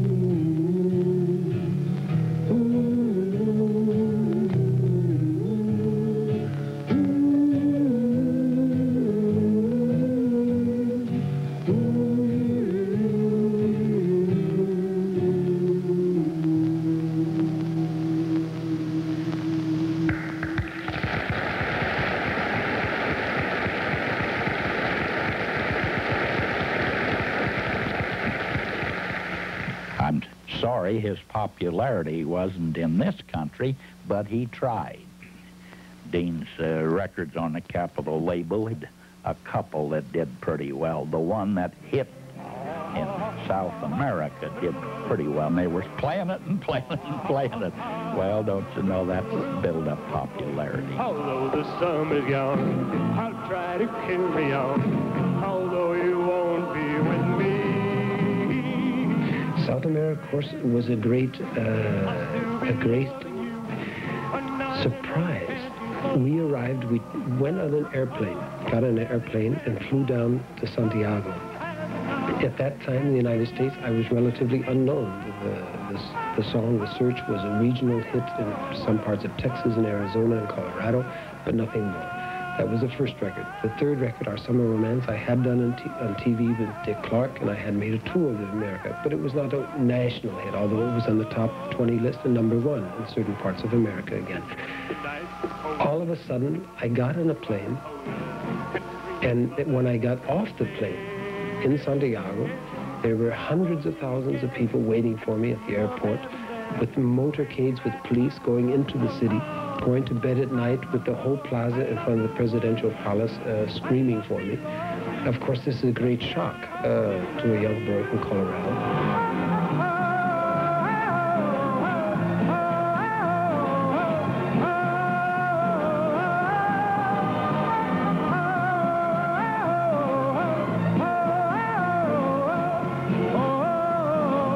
Dean never tried to make it here. He had a choice. He can't be two places at once. He can't be making a career in South America and Italy and the Soviet Union and Czechoslovakia and East Germany and be here at the same time. I've heard this all over Europe. Why didn't he ever make it here?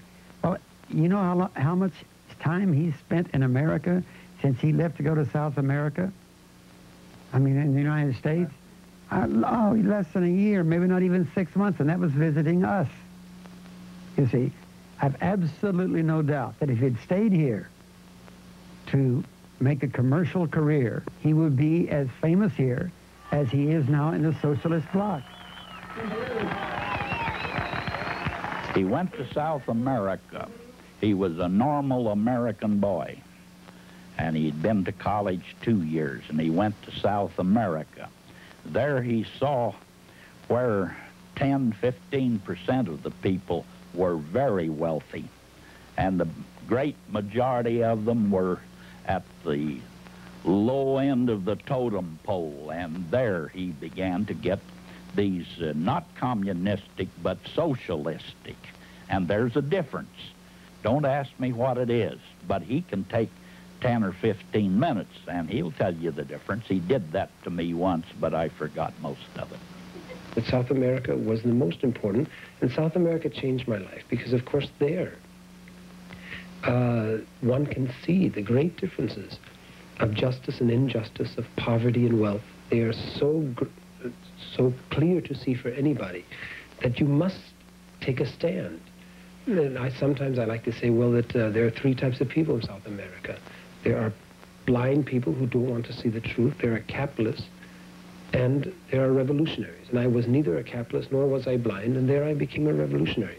Because in South America, you have to take a stand. You are either for the status quo, which means that for the 20% who have all of the wealth, all of the power, or you will stand on the side of the 80% who are illiterate, who are hungry, and who somehow want a better future. And I felt that this fame that I, by destiny, happened to have in South America had to be dedicated towards these 80%. When one way or another we're fighting for their liberation, and we're fighting for a better life, a life with dignity. We are revolutionaries, and we'll win the battle. What the people say.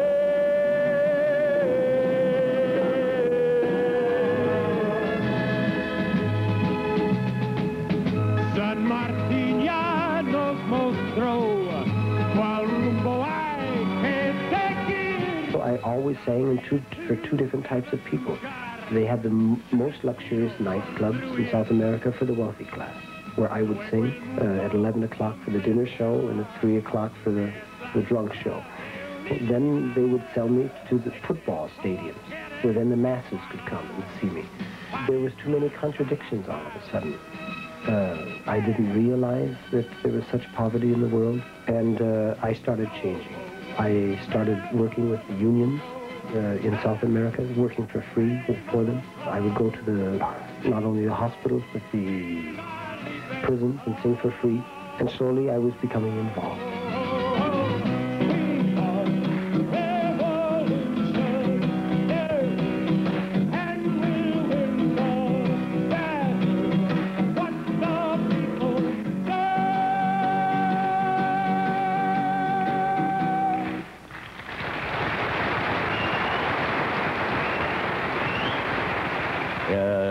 It was while he was living in South America.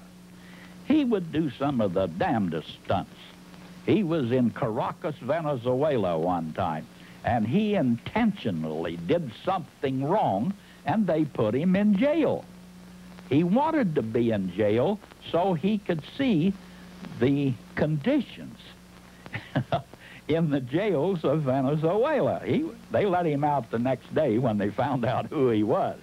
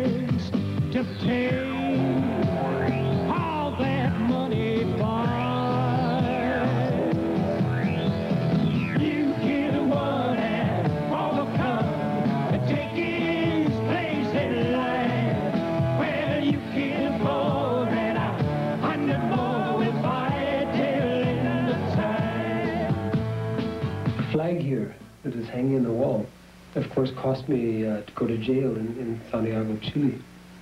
1 week before the elections, in 1970 in Chile, before Salvador Allende became president, I got this flag, and I went in front of the American consulate in Santiago and washed it, and said that I, as a good American, want to wash this flag. The flag is dirty with the blood of the Vietnamese people, with the blood of the South Americans who are being exploited because of American imperialism, and that I, as a good American, I want to wash it within the great traditions of the American Revolution.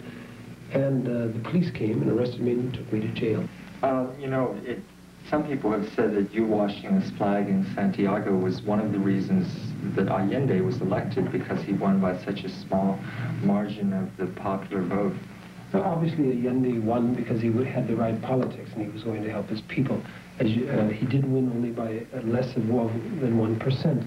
At that time, of course, it was in every paper that I had been arrested, because everybody said it was very clear that the old government of Frey was only in president because he was supported by the American government. If an American, the Chilean said, if Dean, who's an American, cannot stand in front of his consulate and wash his flag without the Chilean police coming and putting him in a Chilean jail, then obviously we're a colony of America. Oh boy, was he a big hero in Mexico City. This just shows his venturesome courage. There was a big fire going on down there, and there was an old man in there screaming, screaming, screaming. He was going to be burned. Dean got a blanket, soaked it in water, went in and carried the old man out. And I'm telling you, did he get publicity in Mexico City? Let me finish my story. And then from that to where he was singing in Helsinki, Finland, to an international peace conference. He met some interesting people there. Maybe he told you this. some representatives from Mongolia were there, and they invited him to come to Mongolia. Well, I got a letter from him in Moscow, and the next letter I had was from Mongolia. I've got a picture in there of him and an old Mongolian monk. In 1965, I was living in Argentina, and the Argentinian Peace Committee invited me to be part of the Argentinian delegation at this World Peace Council meeting. And I went representing Argentina at that time. And Valentina was there at that time, also representing the Soviet Union, and I decided to make an interview with her. Estamos con la astronauta rusa, la primera mujer que hizo vuelo en el aire. Y es primero, más que nada, una mujer de todo. Está casada, tiene hija. Es bonita, como se puede dar cuenta. Y vamos a hacer algunas preguntas a ella. And I took this interview back to Argentina and put it on my show, of course, without informing any of the authorities. It was a very interview talking about her personal life, talking about life in common. ¿Usted escucha la nueva ola alguna? Вам нравится современная музыка, сказать, новая волна, как ее называют? Я люблю хорошую песню. And the next day, after showing it, the political police arrived at my home and asked me to come to their bureau in Buenos Aires, where it stayed there. It was above the door a sign saying pro-Soviet, and they wanted to know how much the Soviets had paid me to make this film. Of course, they hadn't paid me anything, I'm sorry to say. But and they wanted to know, of course, why was I doing communist propaganda. I said I wasn't doing communist propaganda, that I believe that artists and sport and science are international. Those are the especially things that go across borderlines, and especially scientists and artists and sportsmen must believe in peace and work together. They are the vanguard of the fight for peace. Now, the politicians, somehow, they always stay behind us, but somehow we have to get ahead. Y traigan a la gente la canción buena, alegre, optimista. Gracias.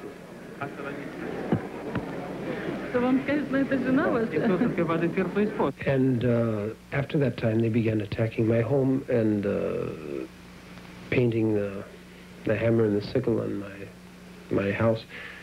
And that was in '65, and this campaign developed and developed.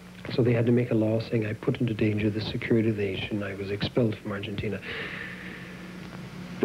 Something else that was very important, the last evening in Helsinki, we had 7 artists were invited to give a concert.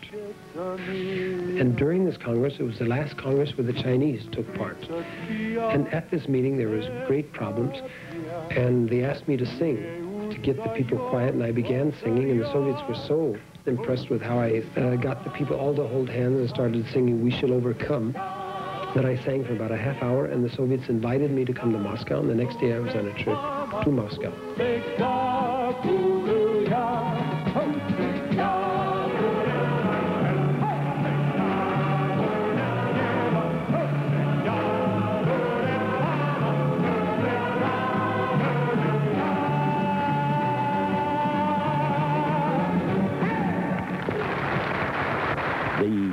Entertainers in Russia used to come out on the stage, stand there so straight up and down and so dignified and whatnot.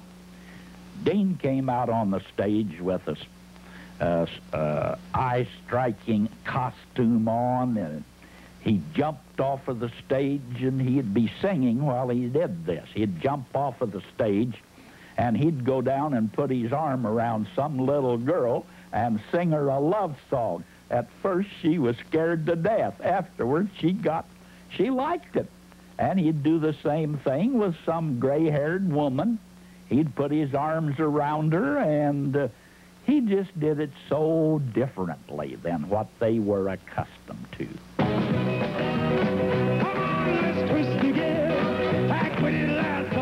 Dean Reed was one of the first singers to bring rock and roll to the Eastern Bloc. Until his performances throughout the Soviet Union in the mid-'60s, American rock and roll and the country western music of America was seldom heard in concert.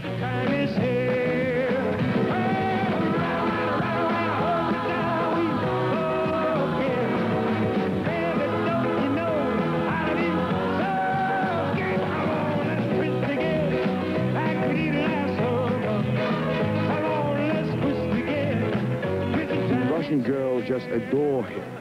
And his style of behavior, the way he talks to the audience, the way he finds the contact with the audience is really interesting, and it involves people in the action that's happening on the stage. And he's dedicated to the struggle against many evils of our times and against political oppression as well. After I got expelled from Argentina, I went to Spain, and of course was not allowed to work in Spain under the Franco dictatorship. Then I went to Italy. I was asked to make a film, a Western film. Valentine, hi. Valentine, здравствуй. It's been so long. Как давно я тебя не видела. Favorite model, aren't I? Never quite я твое любимое платье надела. Of course, at that time, these spaghetti westerns were very, very popular throughout the world, and I made these type of films in Italy. I starred in 8 films in Italy during the 3 years that I was there, and worked for the peace movement in Italy at that time.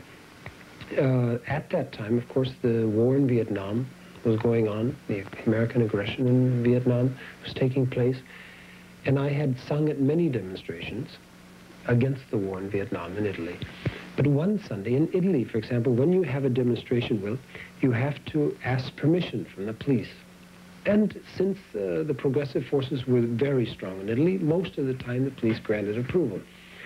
But one Sunday, there was a demonstration in front of the American embassy in Rome, which they had asked permission, and it was not granted, and I had not known anything about it. And I had gone into town to Via Veneto to have a glass of orange juice or something, and I passed the embassy, it's right next door, and there was a great amount of police, 3 lines of police cordoning off the U.S. embassy.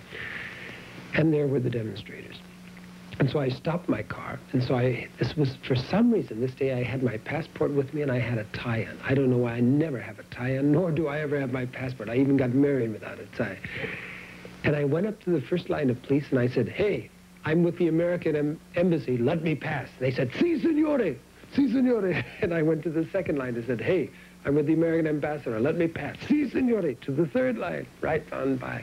Until I got to the front door of the American embassy, and there was the American ambassador, and there was the head of the police, the political police.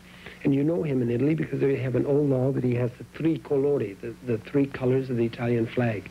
When he has that on, it means he can arrest for political reasons. He had that on, they were talking. I came up, they didn't even notice me, by their side. I turned toward the crowd. I went with my fist and I said, "Compagni," means comrades.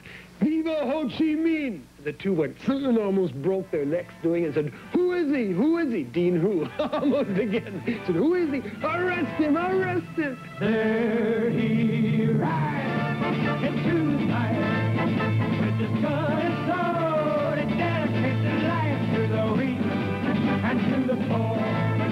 When they call for sorrow. Dean's politics are, you know, the exact opposite of mine. I supported Reagan when Reagan ran for president, and, you know, that's not something Dean would do, but it's something I believe in. And it's interesting, too. One of the main things about Dean and I is that we differ totally on our politics, but we're able to be friends, and we've been good friends, and we have a lot of fun together, too. In fact, most of our time isn't spent talking about politics unless we're joking, and we just spend our time laughing and things like that. I had tried to return to Argentina 4 times from Italy. This time, a group of revolutionaries got me into Argentina, and there I gave a press conference. They all, of course, asked me, "How did you get here? How did you get here?" And I said, "On the winds of justice that are starting to fly over Argentina." About 2 hours later, I was arrested, taken to the main prison of Argentina in Buenos Aires. A very nice story about arriving in prison. Of course, when you go to prison, well, of course, throughout the world, you have to take your fingerprints, and then you have to get your hair cut. And we arrived in the night to prison. They said, "Okay, Dean, we got to cut your hair. Another prisoner will do it." So we went through the jail, it's a large prison. And in Argentina, homosexuality is against the law, and homosexuals are in prison. And as they took me through, on the right side was a great big cell with about 40 homosexuals in it, and I had never seen such makeup in my life. They had made it from salad, red and blue and green, and they all recognized me. In Argentina, I had been very famous. They all said, Dean Reed, give him to us, give him to us. And I had never been so afraid in my life. And the colonel said, you go in there if you're not good, Dean. Now, yeah, they cut my hair. About 10 days after being in jail, one day the police came in and said, Dean, you got anything to wash? You know, and it was in wintertime. And I don't like to wash very much, only flags, nothing else. Well, and I said, yeah. And they said, many of the homosexuals like to do it, and if you can pay something. So I completely stripped nude, and I had my winter coat over me. The next day I said, hey, it was getting cold. I said, hey, where's my clothes? And the police came and said, we're sorry, Dean, we'll get them for you. About 10 minutes later, they came back with a smile on his face and said, Dean, we got a small problem to tell you. And I said, what's wrong? Where's my clothes? And they said, Dean, the homosexuals tore all of your clothes into little pieces as souvenirs of Dean Reed. And so I didn't get any more clothes until my attorney brought them to me the next week. He could see me once a week. But anyway, I stayed that time for 21 days in prison. And so on the 21st day, I was taken to the airport and sent back to Italy. Wohin wandert er? Zu meinem Glück. After returning to Italy, Dean starred in the only East German-West German co-production in history, Aus dem Leben eines Tagenechts. In English, The Life of a Good-for-Nothing. While it may seem strange to the Germans that an American was chosen to play the lead role in this classic German story, what some Americans may find strange is Dean's second role in the Eastern Bloc, Kitten Co., the film rendering of Jack London's novel about the gold rush and gambling days in Alaska. Alaska braucht Männer. Here, the saloon entertainer sings Alaska Needs Men in German on a set in Bulgaria with a socialist film cast.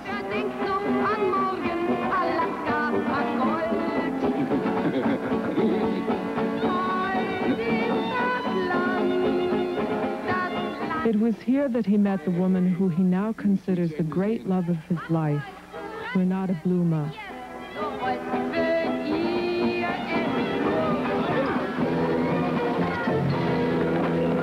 Only through destiny do I live in the GDR. If I had not grown in love, I would not have lived in the GDR. Here, all of a sudden, by chance, I'm in love with somebody who lives in a socialist country. Here is an opportunity to see what socialism is like in practice, not only in the hotels, where I'd always only stayed in hotels. That wasn't socialism, I knew. And I thought, here's an opportunity, I can learn German, and I can see what is socialism like in practice. Ich hätte nicht gedacht, dass Sie so weit kommen würden. You gonna drink coffee today? Willst du Kaffee trinken heute? Nein? Aha. Hm? Was? Oh, du machst das viel besser als in Kitten. Renate Blume is one of the most famous actresses in the socialist cinema. For her starring role as Jenny Marx in the 8-hour film special, The Early Years of Karl Marx, she was awarded the Order of Lenin for Art and Literature. Ich will nicht, dass du so vernünftig wirst. Wir haben sehr gut zusammengearbeitet. Er war ein guter Partner, aber ich war sehr misstrauisch. Ich wusste nicht, was dieser Amerikaner bei uns will. Und ich habe befürchtet, dass er die Politik benutzt, um Karriere zu machen. Es hat viele Jahre gebraucht, bis ich erkannt habe, wer er ist und wie ehrlich er ist. Mancher geht mit dem Glück so um, als gäbe es davon genug. Dann wundert er sich, dass ihm viel zu oft... Er ist unordentlich, er lässt alles liegen. Seine Schuhe, seine Bücher, sein Papier, alles bleibt liegen. Er liebt nur Cowboy Boots. Only Cowboy Boots. Es ist terrible.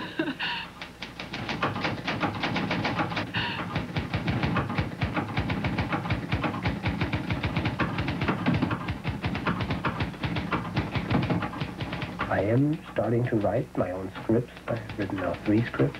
The last 3 films I wrote myself. And now I'm going into directing. But I believe also that I want to reach masses of people. And film work, for example, or songs, obviously you can reach more masses than books. The majority of the people in the world are still illiterate. They don't know how to read. But they do go to the film houses.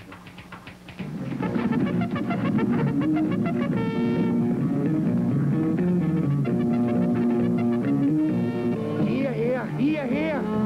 Wenn ihr unter der Fahne der weißen Männer steht, kann euch nichts geschehen.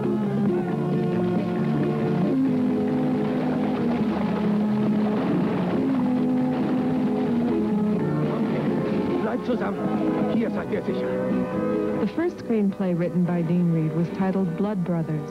It is based on the massacre of the Sand Creek Indian tribe in Colorado. It was filmed in Bulgaria and became the Eastern Bloc's most commercially successful film of 1975.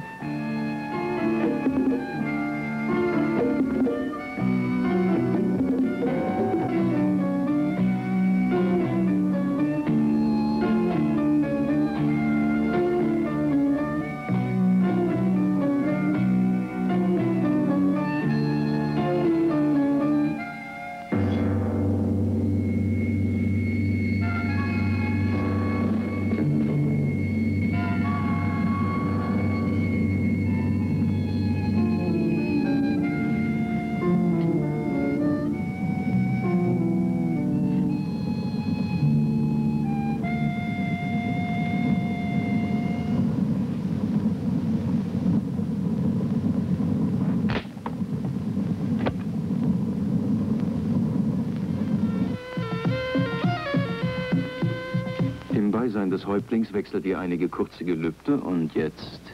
Ja, was jetzt? Jetzt seid ihr Mann und Frau. Mein Mann, immer mein Mann. Er ist mein Freund, mein Geliebter, mein Compañero. Wir sagen, Compañero schließt alles ein. Ich möchte mit ihm leben, mit ihm arbeiten, ihn lieben. Er ist der Mann, den ich mein ganzes Leben lang gesucht habe und an den ich nicht mehr geglaubt habe.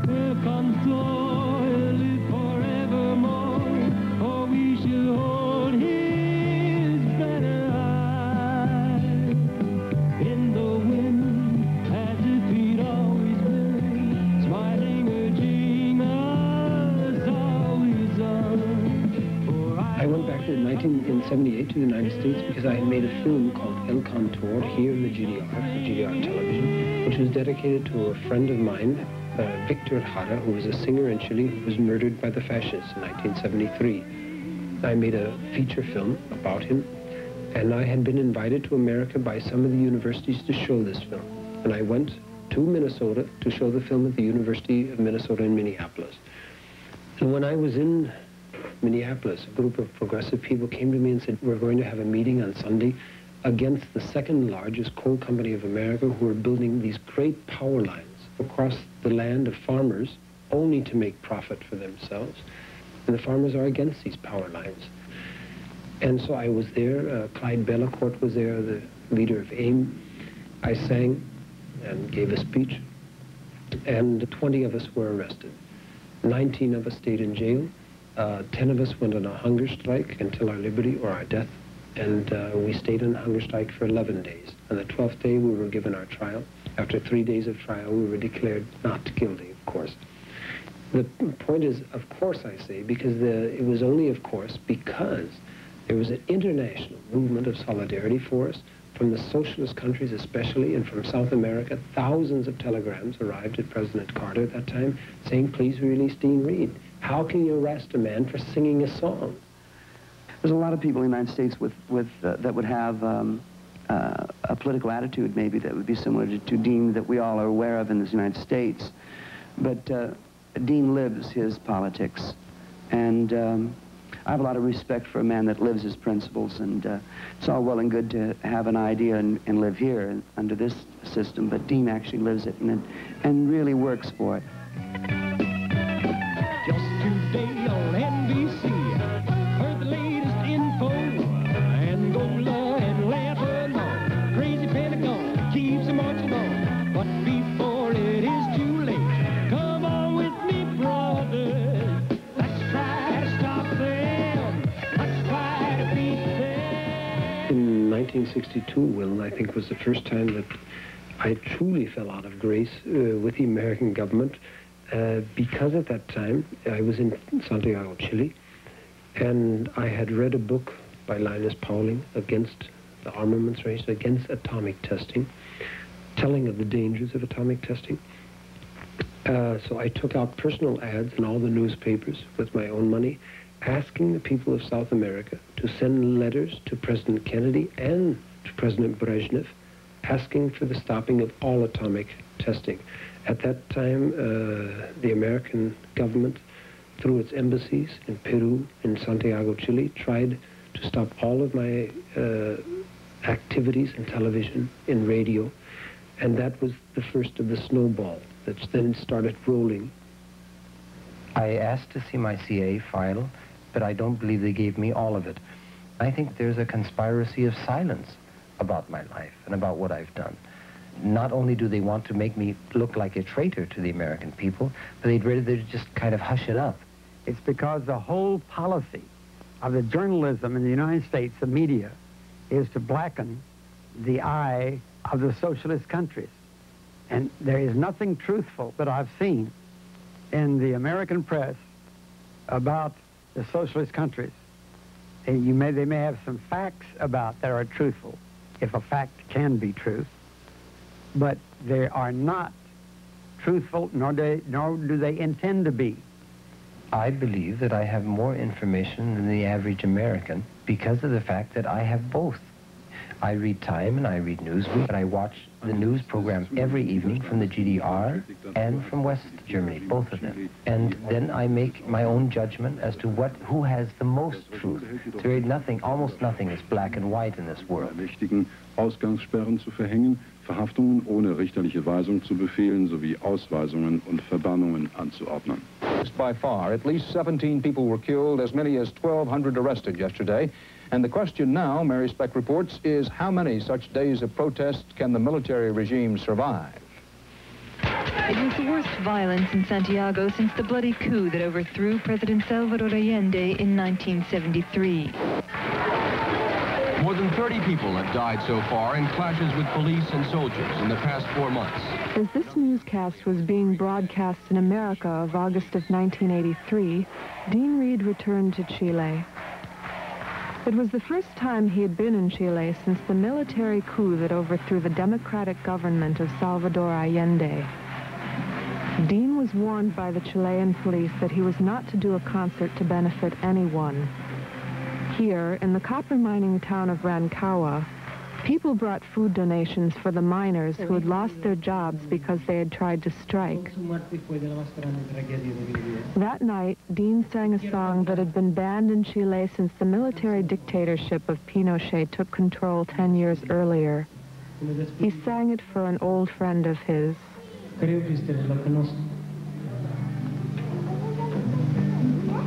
Un gran patriota chileno, Salvador Allende.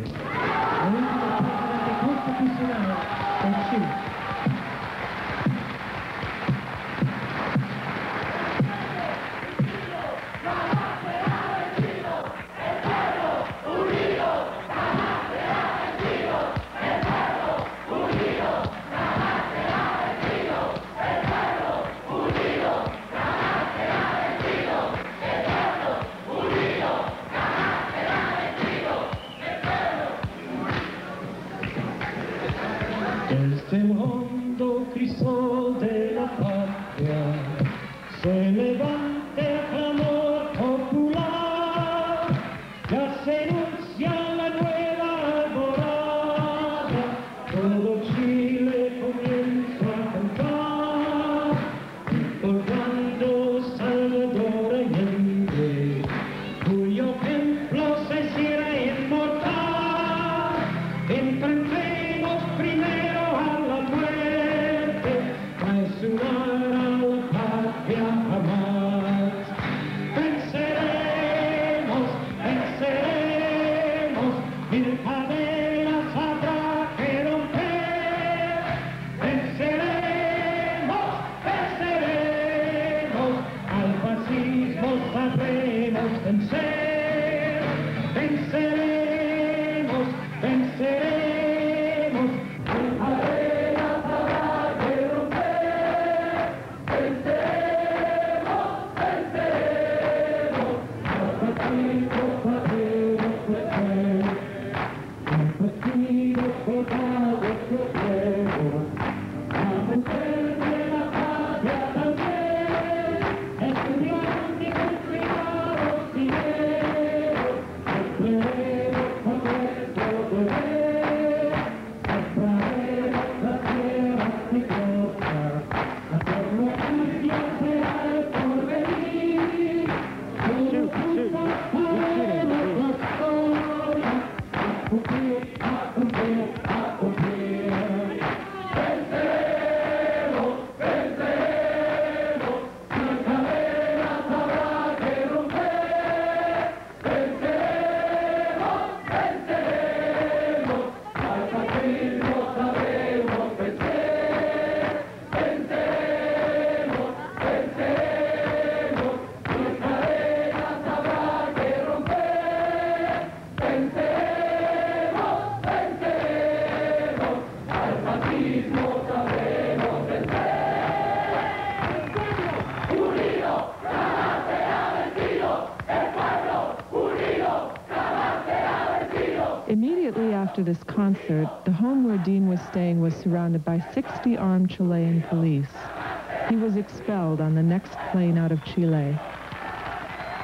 I call myself a revolutionary artist, and I have a feeling that if I call myself that, I have to also be willing and ready to do this, to risk my own life in the same way that those other people whom I'm inspiring with my songs or with my films or with my poetry are risking their lives and their liberty. And I'd like to try to remain an honest revolutionary by showing I'm ready to do the same.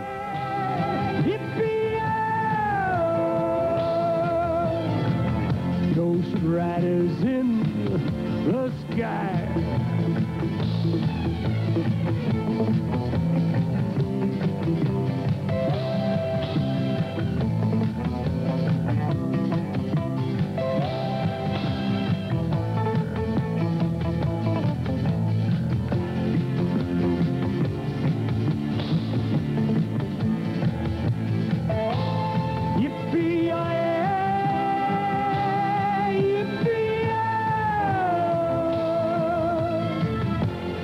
Riders in the sky. The rider looked and by him, he heard one call his name. If you want to save your soul from hell, riding on a range. And cowboy Gina waits to down with his shoe will ride, trying to catch the devil's head that crosses in the skies. Yippee-yi-yi.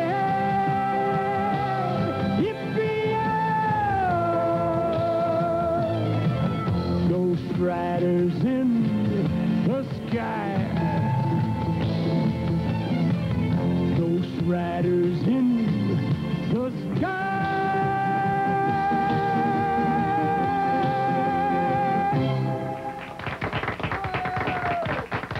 The government policy, the United States government, is a policy of genocide against the Palestinian people.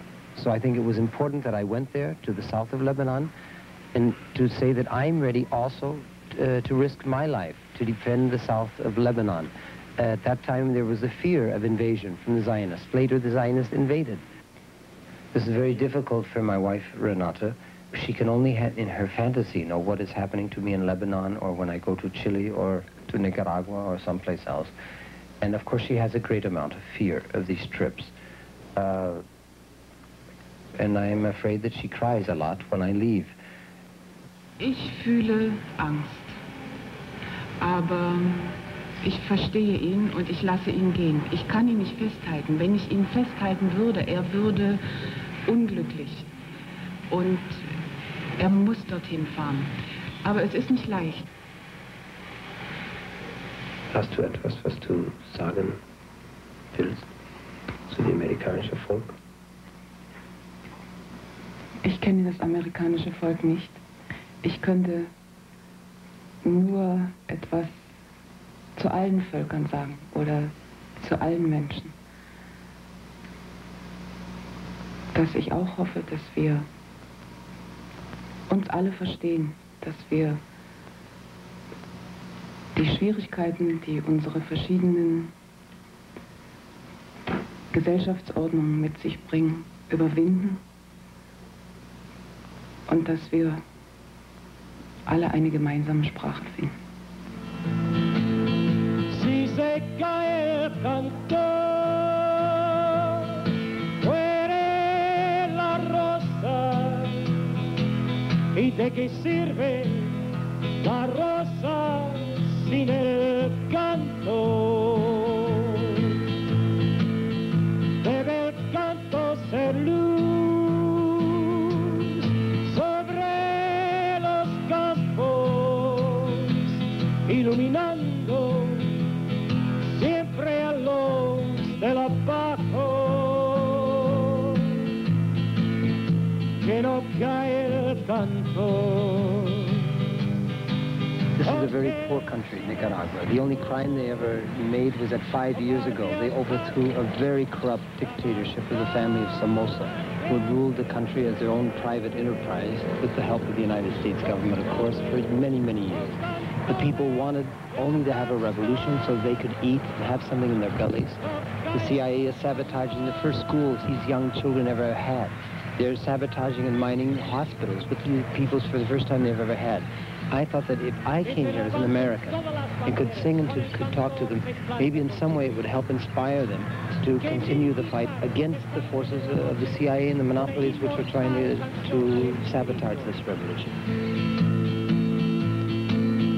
Si se cae el cantor,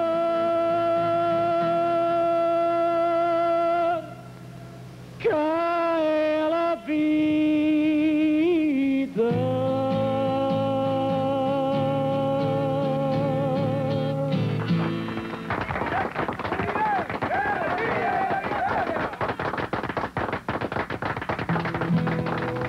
Cualquiera.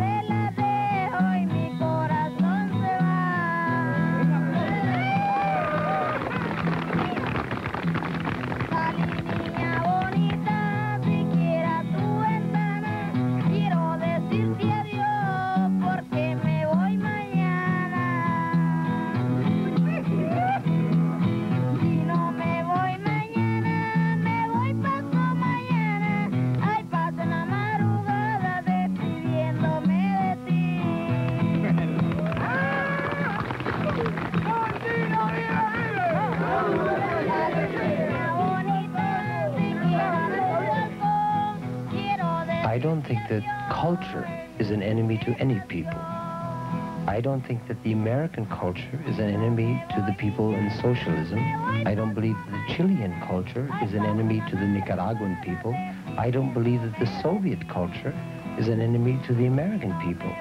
I think that all people should have the right to see the culture of other foreign nationalities and countries and also defend their own culture at the same time. This is a song of Martin Luther King. Это песня, которую пел Мартин Лютер Кинг. It began with the civil rights movement. Ее начали петь участники движения за гражданские права. It spread throughout the world. И сейчас эта песня распространилась по всему миру. I've sung this song in prison in Argentina. Я пел эту песню в тюрьме в Аргентине. I've sung it to the peasants in Bangladesh. Я пел эту песню крестьянам в Бангладеш. I've sung it to the Palestinian fighters in the south of Lebanon. Я пел ее борцам-палестинцам на юге Ливана. Let's sing it tonight, here in Moscow together. Давайте ее споем сегодня, здесь, в Москве, все вместе. We shall overcome. Мы преодолеем.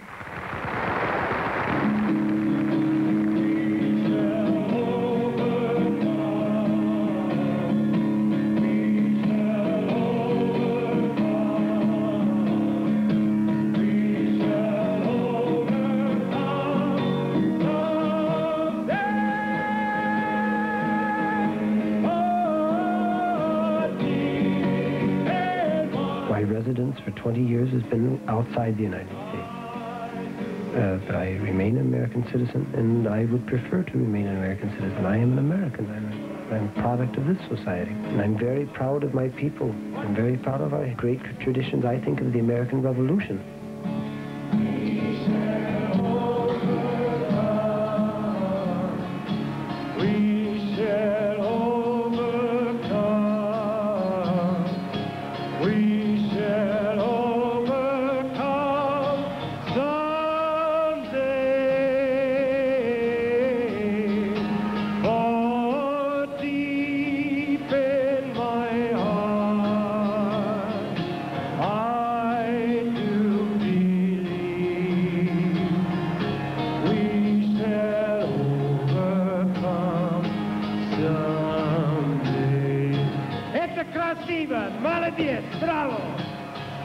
So what does it mean when you say you are a revolutionary? Revolution, I believe, first of all, that means that I'm ready to risk my life, though, to give my life in one way or another, to make life a little bit better for some other human being in this world. It means that I do not believe that you can truly, within the system of capitalism, make it into a just system for all. I don't believe that. Through reforms. I believe that there has to be in the system a radical change, a revolutionary change, meaning it takes one leap from quantitative to a qualitative step, and that means it will change to a socialist system. That doesn't mean it will be by arms, taking up arms. It doesn't mean that people will have to die. Obviously, I'm a revolutionary because I want to save people's lives, not because I want to take them. Some people have to fight for the liberation, as in El Salvador. Because of a military dictatorship, they have no other means to defend their rights and defend the right that they have to eat, to live in peace, to work. They must do it through force of arms. But obviously in the United States, it would come about in a completely different way.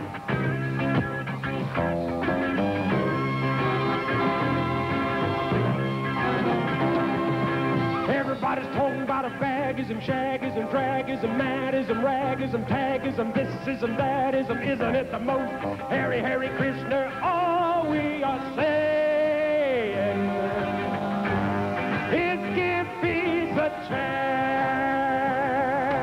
We say America is the freest country of the world. And I would answer yes, probably so. You have the freedom in America to be unemployed and to have fear of not having enough to eat. Nobody has this fear. There is no unemployment in socialism. You can have this special freedom in the United States, as my father, for example, who worked his whole life, and yet when he writes in a letter that he's had a toothache for a year, but he hasn't gone to the dentist because it costs so much money. That's unbelievable. I tell that to my friends in the socialist countries. They say, come on, you must be exaggerating, Pete, because all medical facilities are free of charge. There are a lot of different types of freedom. So I would say that I feel that I am in a free society, in socialism. His voice failed him once over there, and he was in the same hospital that Kosygin goes to. He wrote back in glowing terms, "Why, Dad, it didn't cost me anything." In other words, he was trying to emphasize the advantages of socialism. He and I stay off of political philosophy when we get together because we are both reeds and we have some definite ideas. I looked back down many times and wished he'd have continued with meteorology at Colorado University. He'd have had a nice, quiet life, maybe.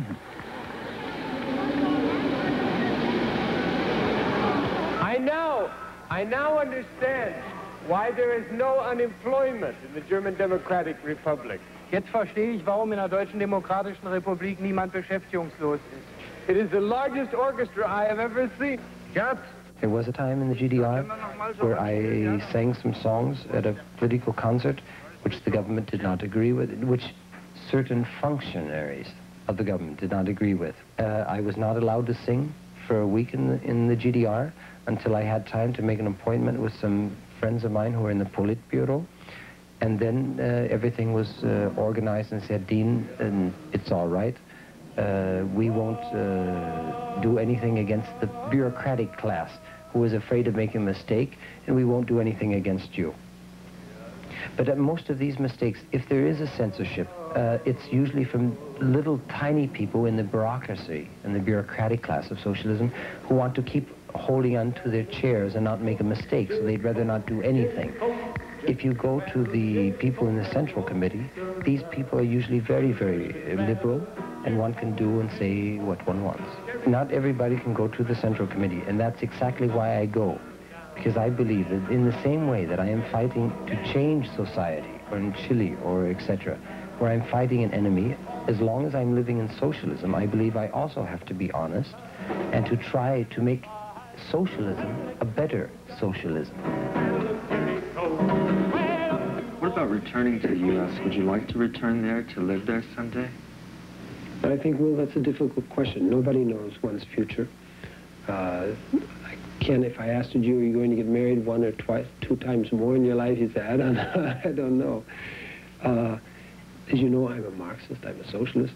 It's not that easy to work in the United States when you have the views which I have and the values which I have. Here in the GDR, of course, I work with people who agree with me, who have the same ideals which I have. I have no fear here of being shot at. I have no fear that somebody's going to throw a bomb at my house. I have no fear that when I leave my wife and my child here at home that somebody's going to come and kidnap them, which these fears I would have in America. I feel a security from my old age, of course, for my children. One doesn't know. Perhaps I would go back if the right conditions were there. I will not give up my integrity nor my dignity. I want to be creative and productive. But that one can be creative and productive in any country if one has the right circumstances. Dean hat oft Heimweh. Träumt davon, irgendwann wieder nach Hause zu fahren. Liebt das Lachen der Amerikaner. Hat nie so gelacht wie zum Beispiel mit Phil Everly. Ich habe sie beide zusammen gesehen. Sie waren 2 kleine Jungs, 2 Little Children. Und sie lachten und lachten. Und liebt seine Sprache, seine Kultur und liebt sein Volk. What do you think are Dean's main strengths? A sort of stick-to-itiveness. He never gives up. A lot of courage, a lot of belief in people. I've never seen him distrust a person or to let a person down. Even when I think he should distrust the person, you know, there's no way he's going to do that. His loyalty, his belief in the world, that we will manage a peaceful world.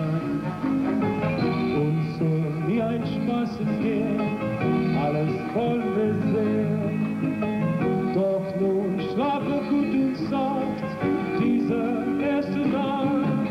Mariana, heißt Mariana, ne? People say, Dean, are you a protest singer? Are you a pop singer? Are you a country singer? Are you a rock singer? And I say, I'm a love singer. But there are many different types of love. There's love for little children, whether they're mine or the children throughout the world. There's romantic love for my wife. There's love for a walk in the park. There's love for justice, for truth. And I think that an artist should talk about all of these aspects of love, and that I try to do in my songs. Many people criticize me for that, because then I can't fit into any category. I say life is many-sided, and human beings have many different types of needs.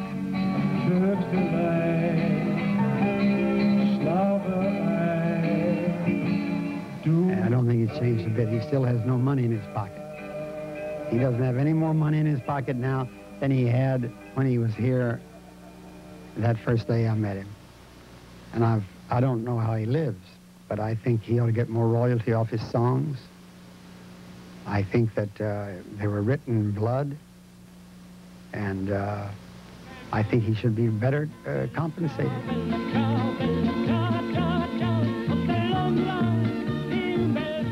What makes Dean Reed tick? If it's not money, if it's not...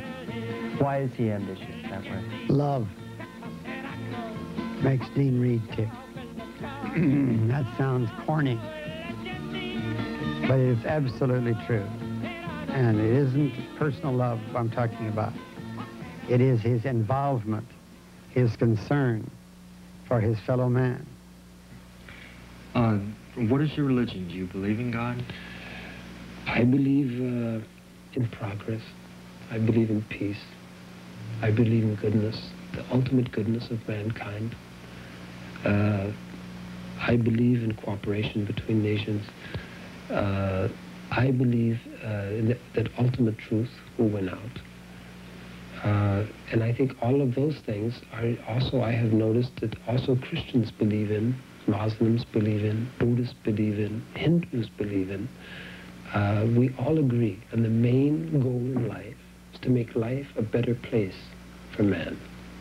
So somehow that he has his dignity, to somehow that he can somehow will be encouraged to develop all of his capabilities that he has to become an integrable human being. And those are my goals, and those goals I have in common with all religions. But that's begging the question, do you believe in God? I don't believe in an official God, no. I am an atheist in that. But, of course, Americans have great fear of this word atheism. I don't think it's important if one believes in a God, and how can you define it? Every Christian defines it in a different way. I believe in the principles that Jesus was talking about. Jesus was the greatest revolutionary, one of the greatest of all time. He was a worker man. He was a working man. He was a man who told us each of us should fight and give our help to other human beings, should give of our love and give of our resources to other human beings. That is what a Marxist believes in. There's nothing that divides Marxists and Christians. There's much more that unites us and divides us. Mir, Kuba, Festival! Mir, Kuba, Festival! Mir, Kuba, Festival!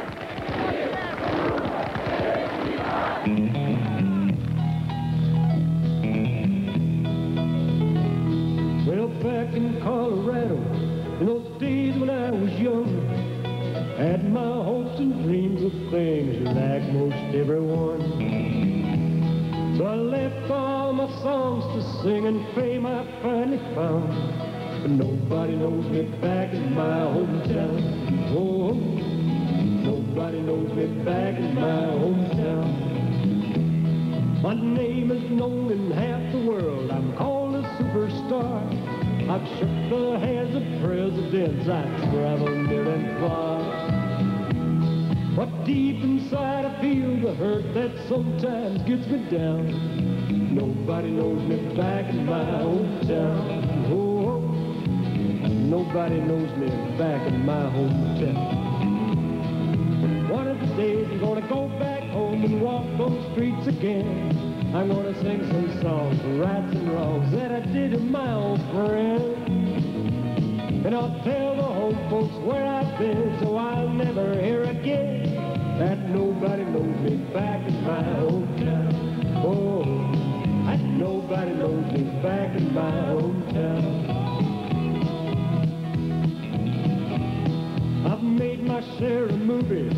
I've seen my name in lights. I've done what others dream about on long winter nights. I've climbed that ladder of success with that good old country sound. But nobody knows me back in my hometown. Oh, nobody knows me back in my hometown.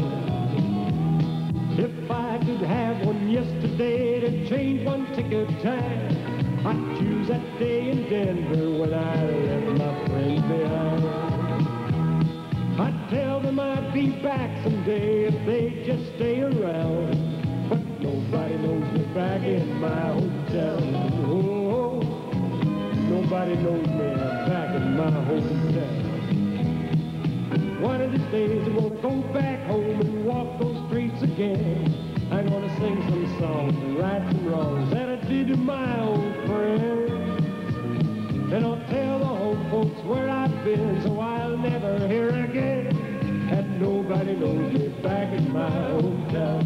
Oh, nobody knows me back in my hometown. Yeah, that's gonna change. Nobody knows me back in my hometown. I'm going back home.